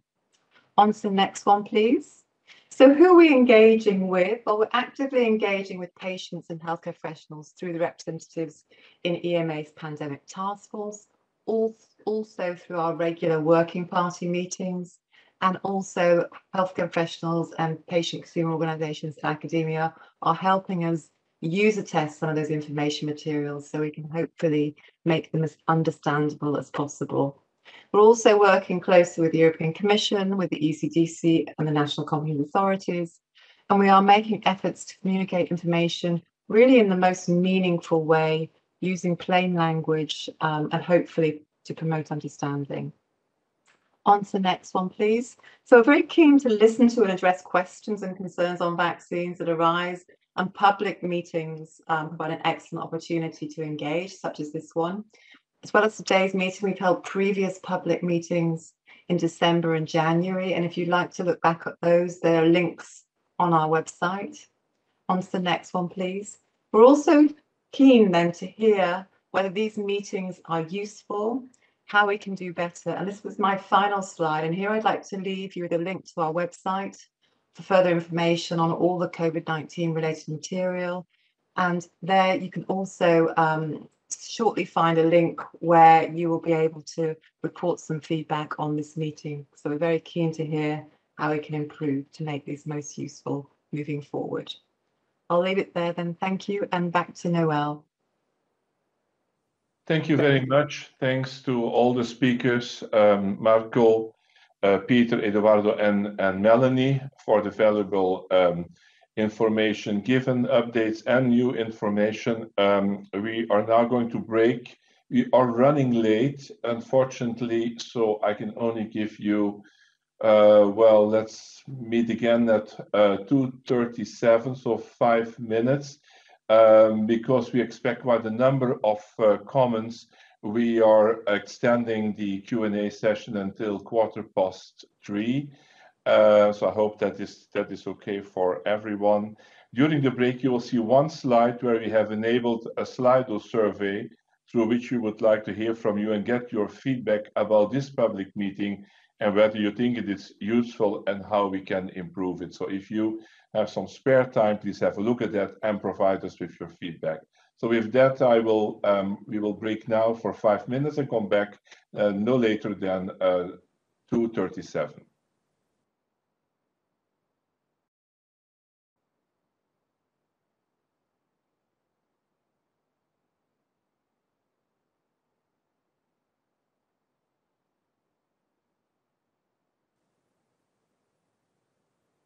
So good afternoon and welcome back. We will now open the floor to the various members of the public who have been invited to join us here in the virtual WebEx room. We have citizens, patients, carers, consumers, healthcare professionals, pharmaceutical industry, and academia, residing in a wide range of countries, 24 European Union and 18 non-EU countries. We have received a large number of requests. Unfortunately, we could not accommodate all these requests. So during the selection process, we endeavor to include a well-balanced group of stakeholders, affiliations, and also geographical locations using a random selection process for fairness. We invite those who have joined us in the WebEx room to write to us in the chat box. And I've already seen quite a number of comments which have been raised, or to raise their hand to take the microphone. When speaking, we encourage everyone to turn on their camera, so we make it more interactive. In addition, we have enabled a dedicated mailbox for those who are following the event via the live broadcast, so they can also send us comments or questions. In addition to the 4 speakers that we had just before the break, we are also joined by Fergus Sweeney, who is the Head of Clinical Studies and Manufacturing. I now pass on to my colleague Juan Garcia Burgos, who is Head of public and stakeholder engagement, who will assist in reading some of the contributions we receive via the chat or through the external mailbox. So, Juan, we're listening. Good afternoon. Thank you, Noel. And good afternoon, everybody. And yes, we'll go through the questions which have been received through the chat. And also we'll alternate with questions we are receiving from the outside for the people who are following the broadcast. And also we'll give the floor to the ones who are in the rooms, for which they will have to raise their hand and we will give in. So we can start with some of the questions on the chat. And we have a question, for example, from Joseph Drapwell, who is asking about what kind of evidence we have of people being infected a second time, but with a new variant, and whether there is any kind of protection with the vaccines that we are administering. Can I hand over to you, Marco?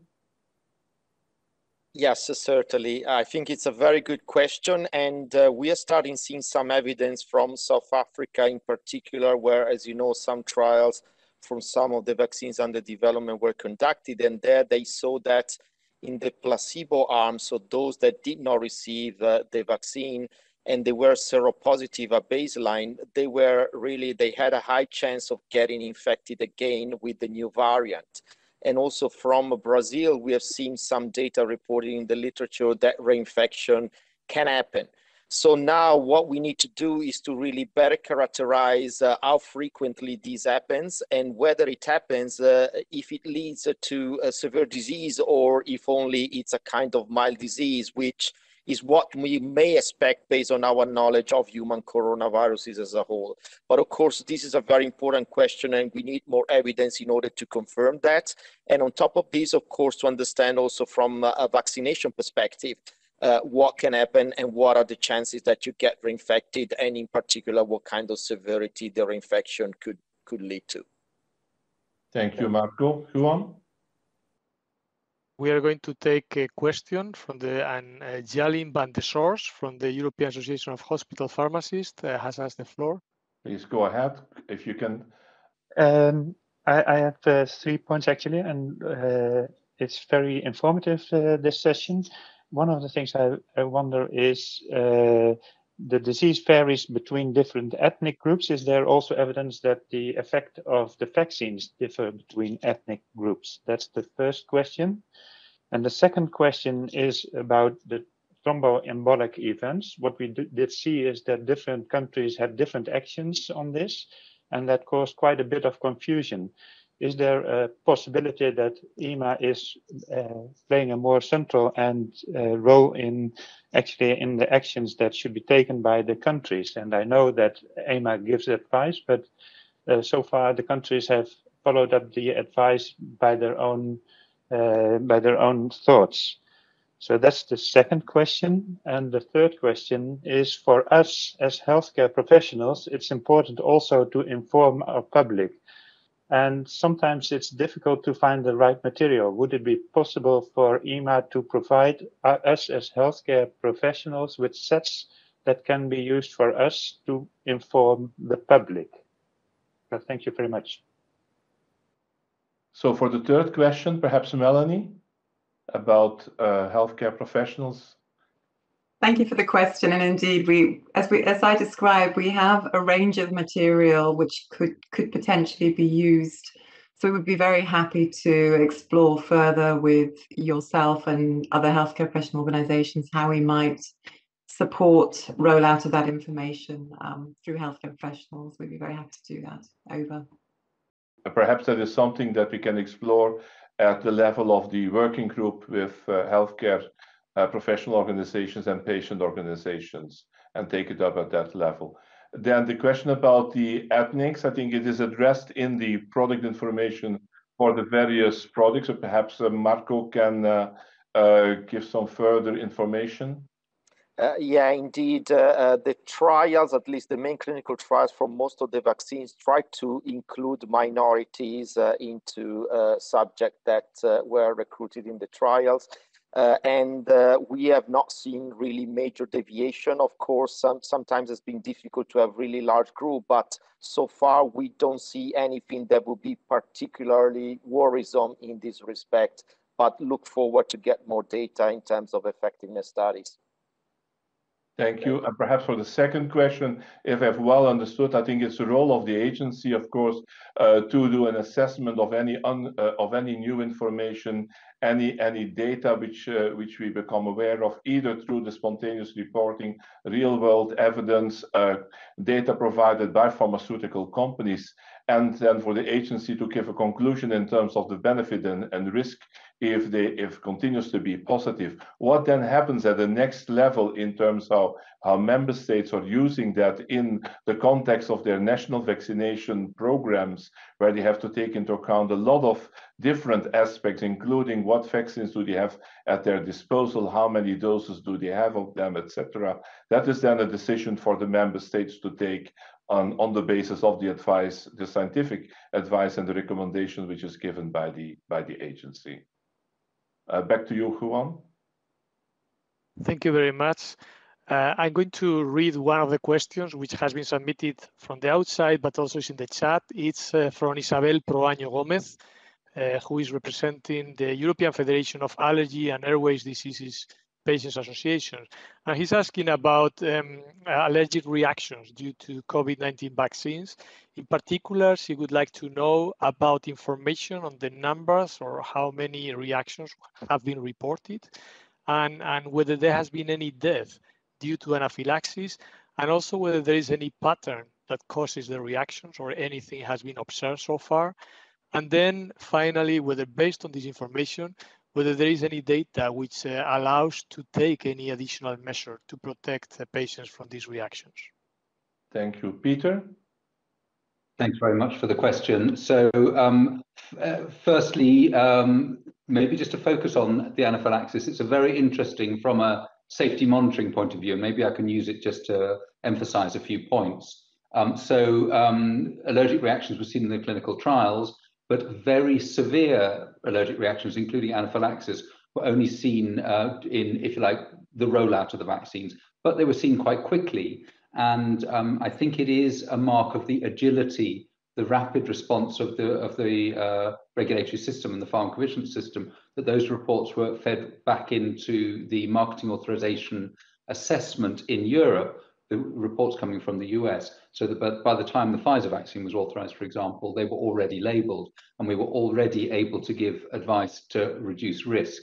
I think Marco gave a frequency of less than 1 in 100,000 individuals vaccinated.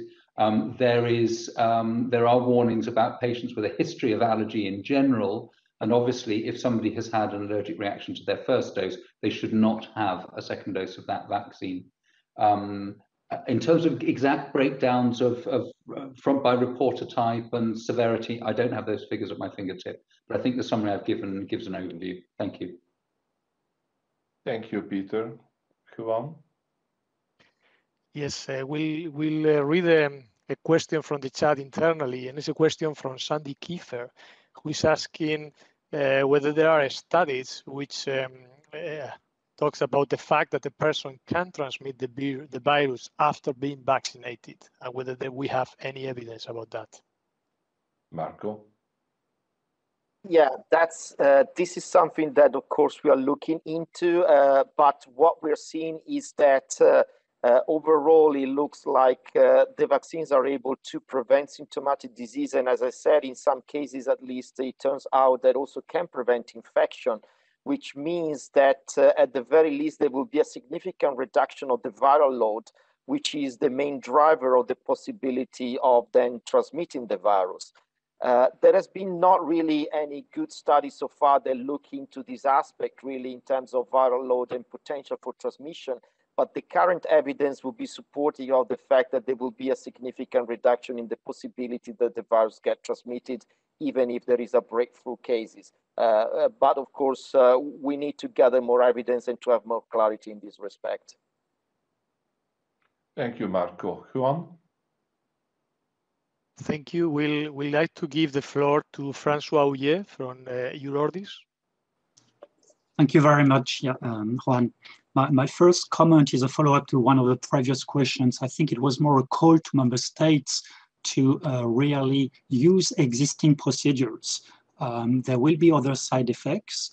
I think it would help a lot if they could use this urgent safety referrals to have first a European discussion on the effects they see, so that we have a coordinated action and a reaction. Transparency is useful and needed, but here we don't clearly see to which this benefited at the end of the day. I have a question to Eduardo Colzani from ECDC. I'd like to hear your opinion about the different strategies that member states have adopted. In your report, 12 to 14 member states started to vaccinate people with comorbidities simultaneously with age groups above 60. And that includes people with rare diseases and the highest priority of the rare diseases. But others decided to first complete the vaccination of people above 60 and then only to start vaccinating people with comorbidities and rare diseases. Could you comment if these two approaches could have different outcomes in terms of the models that you do? Second point, we take note of the data to come on how to vaccinate young people this year, hopefully. About suspected adverse drug reactions, two simple questions. When people are reporting on side effects, spontaneous reports, which essential information do you need? Of course, the name of the vaccine, the date, whether it's the first dose, second dose, but do you also expect data on underlying conditions? And which level of precision do you need? The large class, like rare coagulation disorders, or the exact name and type of the disease? And also regarding the name of the vaccines, by May or June, you may receive submissions for second generation vaccines from the same manufacturers.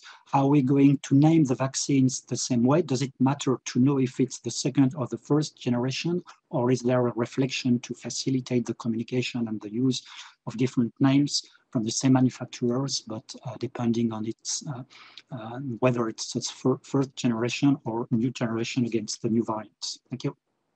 These were three questions, Francois. So we'll try to address the three questions. For the spontaneous reporting and what type of information, I give the floor to Peter, but perhaps let's first start with Eduardo and the question that was asked to ECDC. Eduardo? Yes, thank you. So as I said during the presentation, it is not every strategy needs to be contextualized. The context is important. So from ECDC perspective, we don't provide a prescriptive approach to how the member states should or should not act. What we try to convey as a message is that they need to have a clear goal in mind and then develop a strategy that takes into account their own context and the situation where they are. Of course, the circulation of the variants may not be the same in all age groups and in all countries. You may also have a different age stratification in the different countries.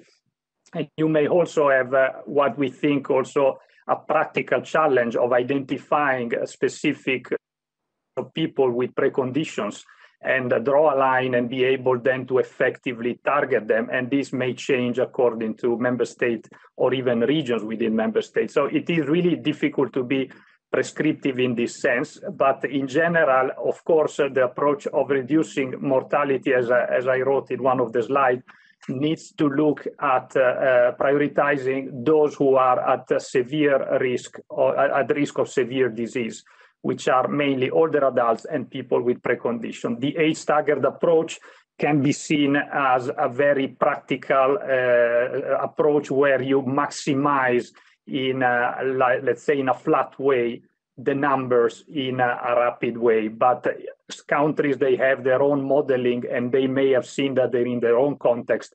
It is also making sense to approach the things in parallel. So both ways are valid. It's just a matter of contextualized and knowing very well your own situation. Over. Thank you, Eduardo. Francois, the point you raised about the processes or the procedures that we use in these very challenging times is, of course, something that we are carefully looking into. And in fact, you have 5 aspects. You have the aspect of the data, and as I said, I will give the floor to Peter to further elaborate on that. You have the assessment, you have the decision making, you have the transparency and the communication, and all that in a very challenging times where, of course, you would like to be as transparent as possible to the general public. You would like to make sure that you have enough data in order to take your decisions. You have to share within the network so that everyone is informed at the same moment in time. Otherwise, you put other member states in a more difficult situation. And we don't like a reactive mode. You would all like to be as proactive as possible. That's why following the AstraZeneca and the cases with rare thromboembolic events, that we are already undertaking a kind of lessons learned, see what have we learned from this particular episode and what can we do in order to further improve. So this is something that we are working on. Peter, in terms of the amount and the type of information that we need for the spontaneous reporting to facilitate this decision making, over to you.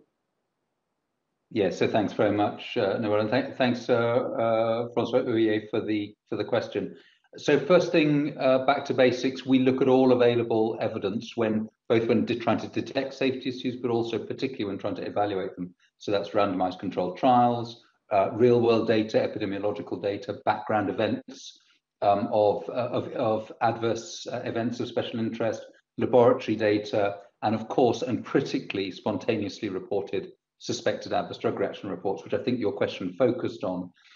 If a patient or a citizen is reporting a suspected side effect, it is very important not just to have COVID-19 vaccine, but to understand the brand. The technology platforms upon which these vaccines are developed are different.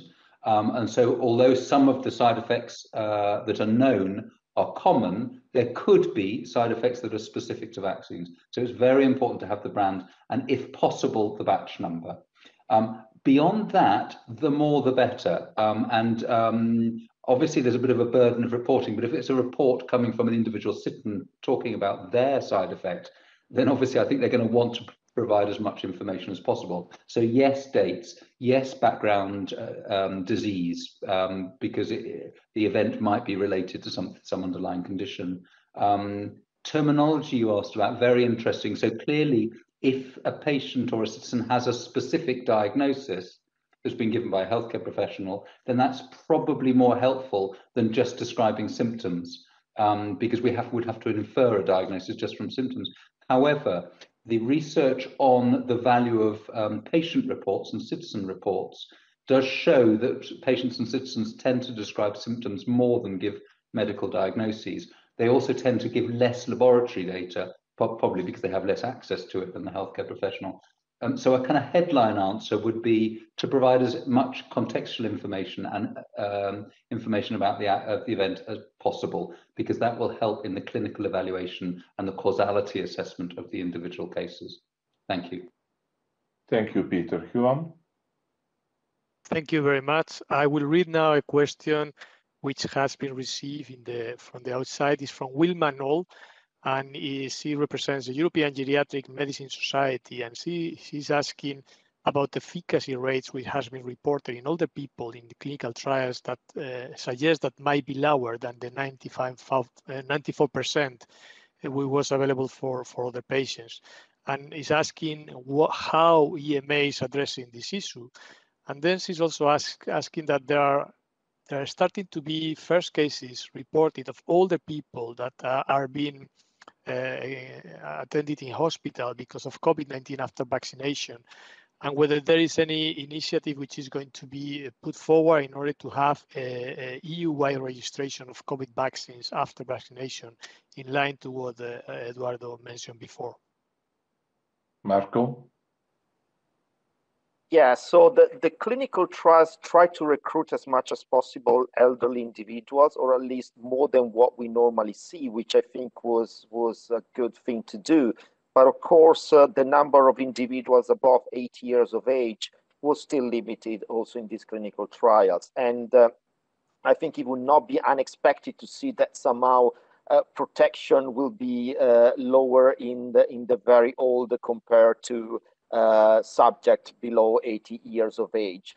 And that's the reason why we really need these effectiveness studies. And of course, you know, the very old, above 80 years of age, are one of the key target groups for obvious reason.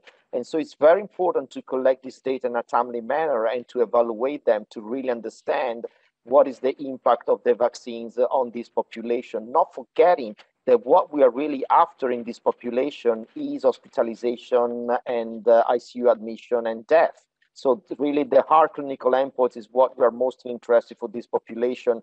And we are looking forward examining more of these data as they emerge, and I'm sure there will be more to come. But what we're seeing so far, like also from the data from Scotland, are quite positive in this respect. So we're seeing quite a good level of protection from these hard clinical endpoints in the elderly above 80 years of age. Thank you, Marco. Ron? Yeah, we would now like to give the floor to Elena Protelos from EFA, who is in the room. So first of all, thank you very much for the very comprehensive presentation and for the whole series of events. 3 questions from UFA. The first one is we saw last year in spring and in the summer direct funding to address infrastructure preparedness and monitoring, including for real-world data collection by the EMA with Access and Consign and many other projects. And we have also seen the output of Access and VAC for EU in February. Having looked at the output on the feasibility aspect on the capacity assessments and the fact less than half the member states have actually responded, are there plans to address this aspect further? I mean, particularly given the assessment that was rudimentary, and or are there plans to actually communicate either to the Health Security Committee or to the Commission the results on the difficulty of establishing a more robust infrastructure for preparedness across member states? On the same topic, are we confident that we have a comprehensive reporting, including spontaneous, from rural and remote areas where we may have digital divides, literacy divides, access issues, language issues? And last but not least, is there at the moment, either an EMA or an ECDC-driven real-world evidence collection generation effort for the immunity and related aspects on variants? And has the EMA been asked to provide input regarding the robustness of such data by the Health Security Committee? We also mentioned, or we've seen mentioned, the ECDC models for data collection. Are these capture potential behavioral change post-vaccination, potentially including perceived risk and risk compensation in the case of introducing different measures beyond NPIs, such as immunity passports or vaccination certificates in the context of cross-border control, and without potential definition of what constitutes essential travel across member states? Thank you. Thank you.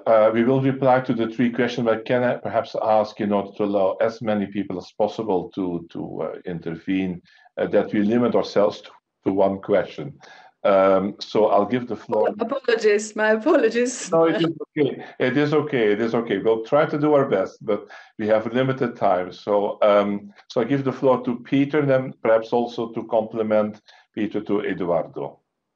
Thanks very much indeed. And thanks, Elena, for recognizing the importance of the European efforts to stimulate research on the monitoring of the vaccines, as well as on the disease epidemiology, which is clearly a very important foundation for understanding vaccine safety. You mentioned the Access Consortium and the Consign Consortium. So the Access Consortium was a consortium funded by EMA to create a network and protocols for safety and effective monitoring of the vaccines, and kicked off in the middle of last year. And by the end of last year, we had an established network, we had model protocols, and we also started to produce background rates for adverse events of special interest. And those adverse events of special interest have been critical to our safety monitoring, because they provide context to the spontaneously reported suspected reactions. For example, in the safety review that the PRAC concluded last Thursday on thrombosis and embolism, the background rates of thrombosis and embolism were available from multiple member states.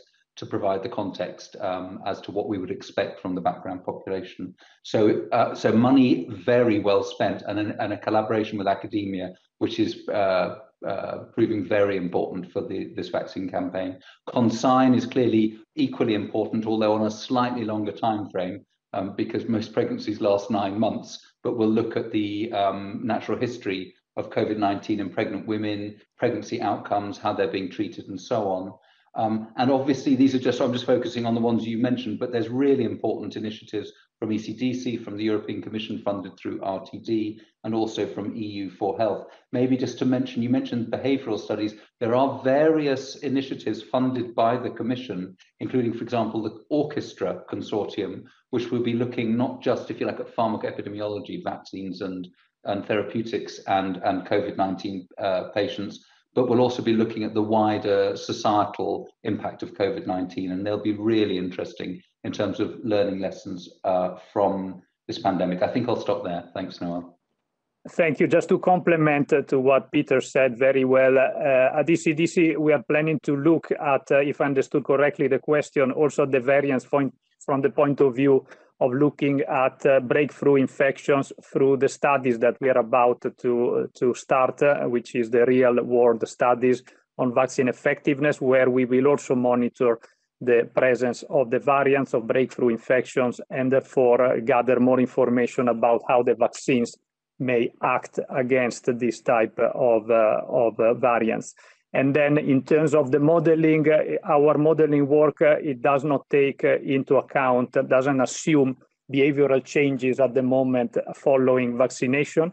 But of course, we have discussed internally this aspect, and possibly the next output may integrate some of that part because it may be relevant. And then when it comes to certificates, ECDC is in favor of medical use of the vaccination certificate, which is the documentation of the doses received by a person, also for medical purposes, and information also in the electronic registries that we are supporting the member states to develop, and encouraging them to develop electronic registries where all information about vaccinated individuals is available.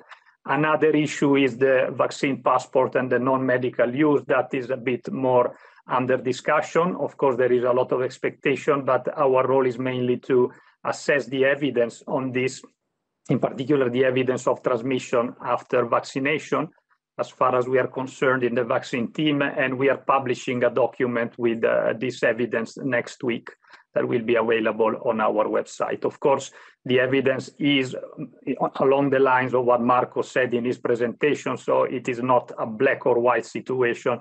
It is somewhere there, and it needs more data to be able to inform properly about potential actions.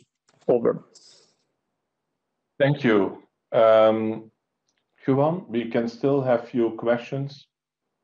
Yeah, thank you. I will read one question which has been received from a member of the European Parliament, from Michelle Rivasi, and she's asking, despite the announcements last week from EMA regarding the safety of AstraZeneca vaccine, some member states are taking actions which may create some confusion because they may differ from country to country, and still we are awaiting that the safety committee of the agency will give further recommendations in April.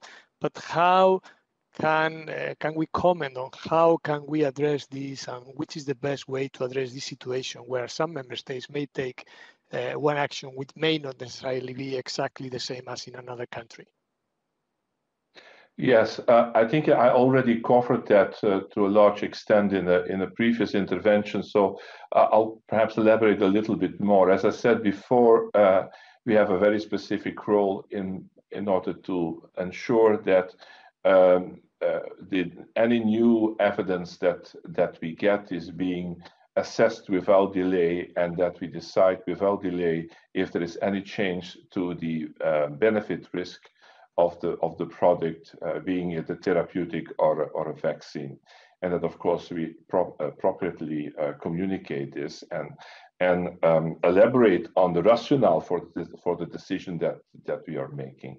As I said before, vaccines are a little bit different compared to therapeutics, that we have to take into account that there are other health organizations at member state level involved on top of the regulatory authorities, those who are looking into authorizing medicines. And that is an aspect that has become more and more prominent. Certainly, if member states in the context of the rollout of their national vaccination campaigns, where they have to take into account the characteristics at member state level, what vaccines do they have, how many doses, etc.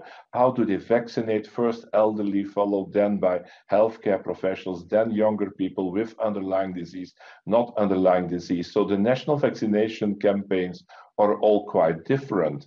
So therefore, our job is to say to the member states, from a benefit risk perspective, this vaccine has the necessary quality, is safe, and it is effective. These are the conditions how it should be used, and then member states can decide how they apply that in the national vaccination campaigns. I fully agree that this may be a little bit difficult to understand by the lay public, and therefore there is a need in order to further elaborate on it and to make it clear. We also have to see how can we reach out not only to the regulatory authorities, but to those health authorities who are involved in this kind of decision making. Make sure that they are fully informed, that perhaps we have a closer collaboration with them. And that is something that we are currently discussing within the network, how to move in that particular direction.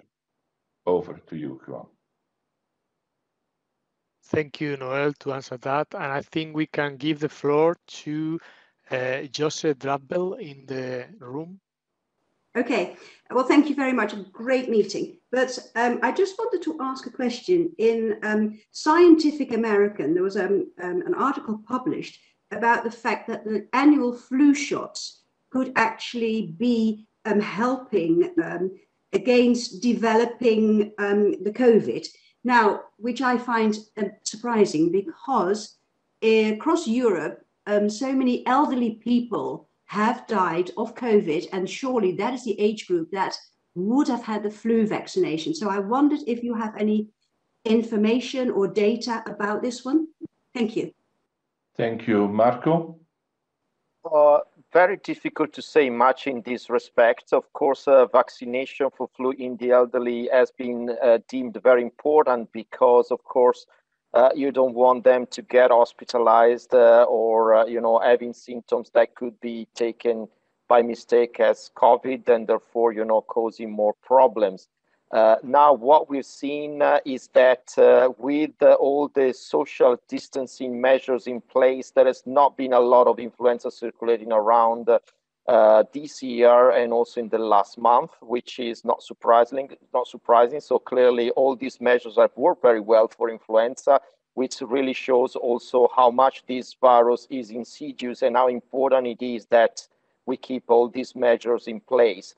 In the future, we would expect that vaccination for influenza will resume anyway, and we would expect to see also data maybe with respect to co-administration of a COVID vaccine and an influenza vaccine, because indeed in the elderly, protection against both viruses will be very important in limiting the burden of disease. So I don't know if this addresses your question as far as I understood. Okay, thank you. Juan, we can have the two final ones. Yeah. I will read a question or comment which has been received from the outside, from Jean Lecamp, from Eurordis. He's commenting on the collaboration between EMA and the national authorities, and again commenting on the situation with AstraZeneca, which he reflects may have undermined or affected the trust of the citizens in the efficiency and the consistency of the public authorities. So he would like to, in one way, he acknowledged this will raise maybe the profile or people will know more about EMA, but at the same time, it will put pressure on make EMA more efficient even than ever and more publicly accountable. So he's reflecting on how we can maybe collaborate better with national authorities to try to improve consistency of messaging. Fergus, can I give this one to you? Sorry, just on doing my, sorry, could you repeat the question? I couldn't hear very well. Yes, I mean, the question from Jan Lecam reflects on the fact that there is, in relation to the situation with AstraZeneca, there may be an issue affecting trust of the citizens on the efficiency and the consistency of the public authorities. And he is reflecting how we can improve collaboration with national authorities in order to improve consistency of the messages which are being sent out.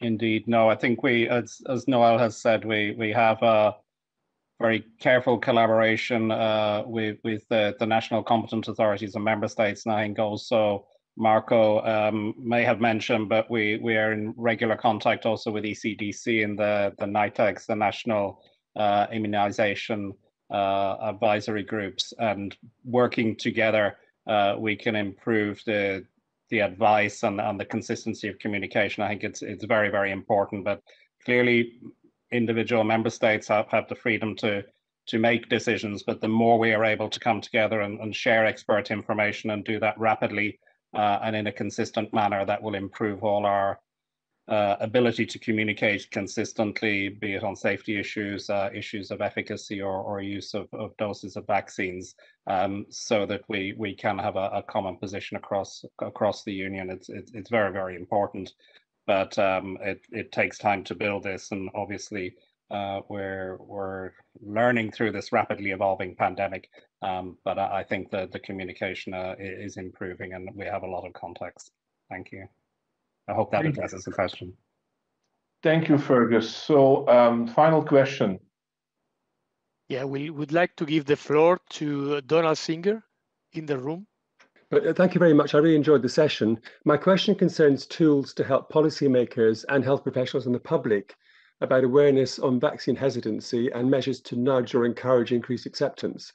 It might be a question for Melanie Carr at the EMA or Eduardo Colzani at ECDC, but just very briefly, I think there is very much confusion, for example, in the public mind about these recent reports of thromboses. And I think most public would think about DVT pulmonary embolus. In reality, as Peter's clearly said, it's more these very rare problems, maybe 1 in a million, but nonetheless raising alarm bells. The Lancet recently in February had a paper where they showed hardline, maybe 30% of working age people were against a vaccine in any circumstances, with the option to nudge depending on source of vaccine, frequency of serious effects, and confidence in their health professional advice, maybe up to 60%.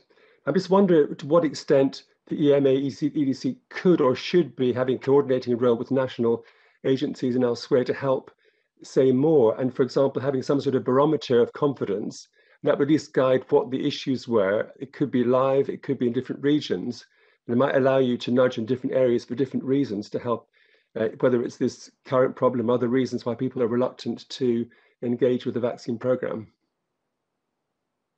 Thank you. That is a very valid question. So I'll pass on to Melanie and to Eduardo. Yeah, thank you, Donald. It's a very good question. And indeed, I mean, we're working very hard to address concerns and skepticism around vaccination. And here communication and stakeholder engagement are really key. Also, joining forces is important and working very closely with our partners. And within the communication area, we are working very closely with our colleagues at the European Commission, at ECDC, and at member state level, and monitoring very closely the sorts of concerns that are being raised to try and really address them as they come up. And I think one thing that's important is about promoting open dialogues. It's trying to understand those concerns, reinforce the trust, not only in the safety and effectiveness, but also in the quality. So people feel, you know, that they are informed, they can take well-informed decisions. And as we said, I mean, we have a range of material. We're working closely with our patient consumer healthcare professionals working party to make sure it's fit for purpose. It helps them open up the dialogue with their patients, with their friends, family groups, etc. There's also efforts ongoing at Commission level to have strong advocates, so including well-known personalities in the press who can speak out, sharing experience, referring people to reputable information sources is very important, reaching out on different media through different age groups, for example. So it's really about getting that dialogue going and creating a buzz around vaccination and breaking down some of those myths. Over. Thank you. Eduardo? Yes, so just to briefly complement, also our communication is highly engaged in this activity, and it's very challenging because COVID is different from the usual vaccine hesitancy or vaccine acceptance that with other vaccines, where there are more certainties. Here, as we said, we are in a dynamic situation. There are lots of questions. We are learning as we go because the situation requires that. So also from the point of view of the communication and addressing the concerns is definitely more challenging, but our communication colleagues are really trying hard to be able to be on top of these issues. And from the technical perspective, what we are doing is with the National Immunization Technical Advisory Groups, it was mentioned before by Fergus, I think, we are having a collaboration since 2018. And during this pandemic, we are having very frequent webinars where these type of issues, for instance, on safety or on recommendations, are shared and discussed. Of course, all the countries are entitled to take their own pathway, and of course, they are welcome to do it.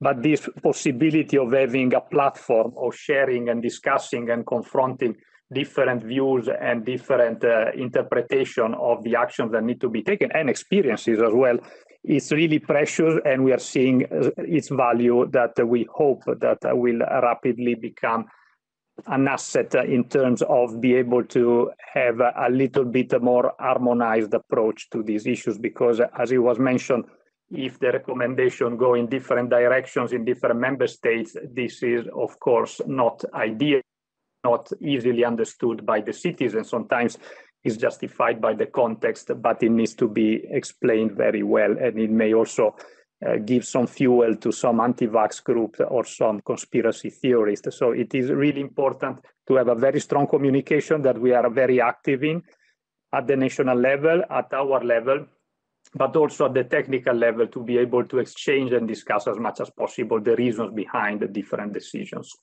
Over. Thank you. And so we have come now to the end of the Q&A. So I would like to thank all the panelists for their valuable time and for the answers that they have given to the questions that have been asked. I would also like to thank Juan's team for all the preparation and for the smooth running of this meeting.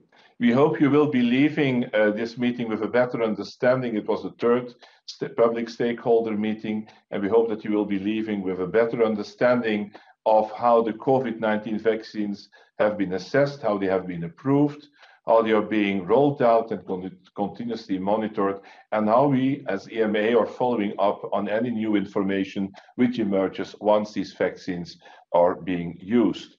So a couple of messages that you would like to give to you so that you, before enjoying your weekend, EMA and the network in the EU continues to work to ensure that evaluations are fast and rigorous, and so that vaccines can be given as soon as possible to protect EU citizens.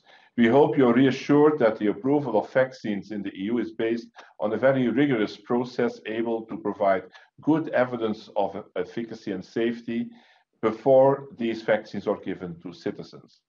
All approved vaccines have shown a positive benefit risk, and all offer a very good level of protection against COVID-19. We have to remember in this respect that COVID-19 is the worst health crisis in a century, and those vaccines offer us hope that we can overcome it.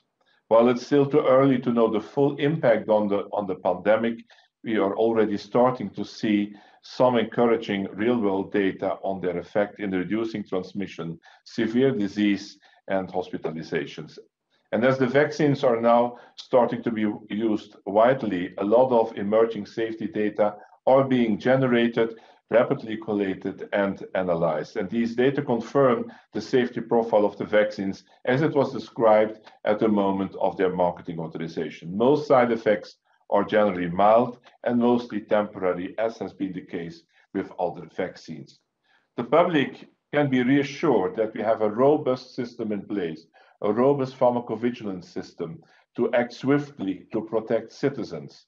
When last week cases of blood clots in people vaccinated with AstraZeneca vaccine were reported, we, over a couple of days, rather than weeks or months, over a couple of days, our safety committee quickly reviewed these and unanimously agreed that the overall benefits of the vaccine still outweigh any risks. However, although we were able to make clear initial recommendations, further studies and close monitoring will continue, including seeking the opinion of other scientists and opinion leaders in the world, in case we can find ways to improve safety still more. And we have highlighted to you the steps that will be taken. You can find our press release also on our website, with next week an expert meeting, followed then by another meeting of our pharmacovigilance risk assessment committee to see if any further changes to the product information will have to be introduced.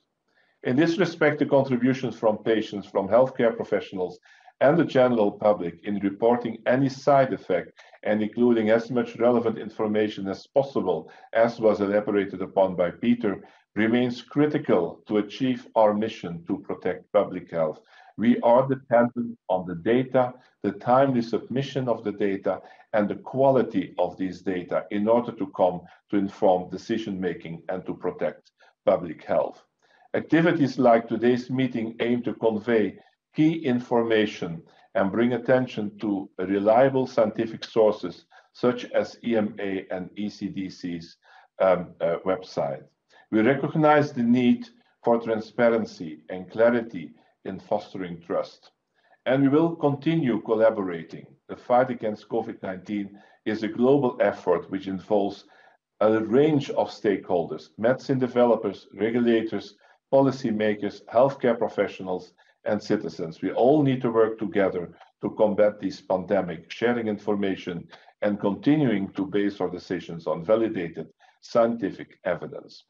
On a more practical note now, we are stepping up our efforts to inform the public on our activities in relation to COVID-19, and today's stakeholder meeting is one example. As I mentioned to you before the break, have a look at this Laudo survey, through which you can inform us how we can further improve.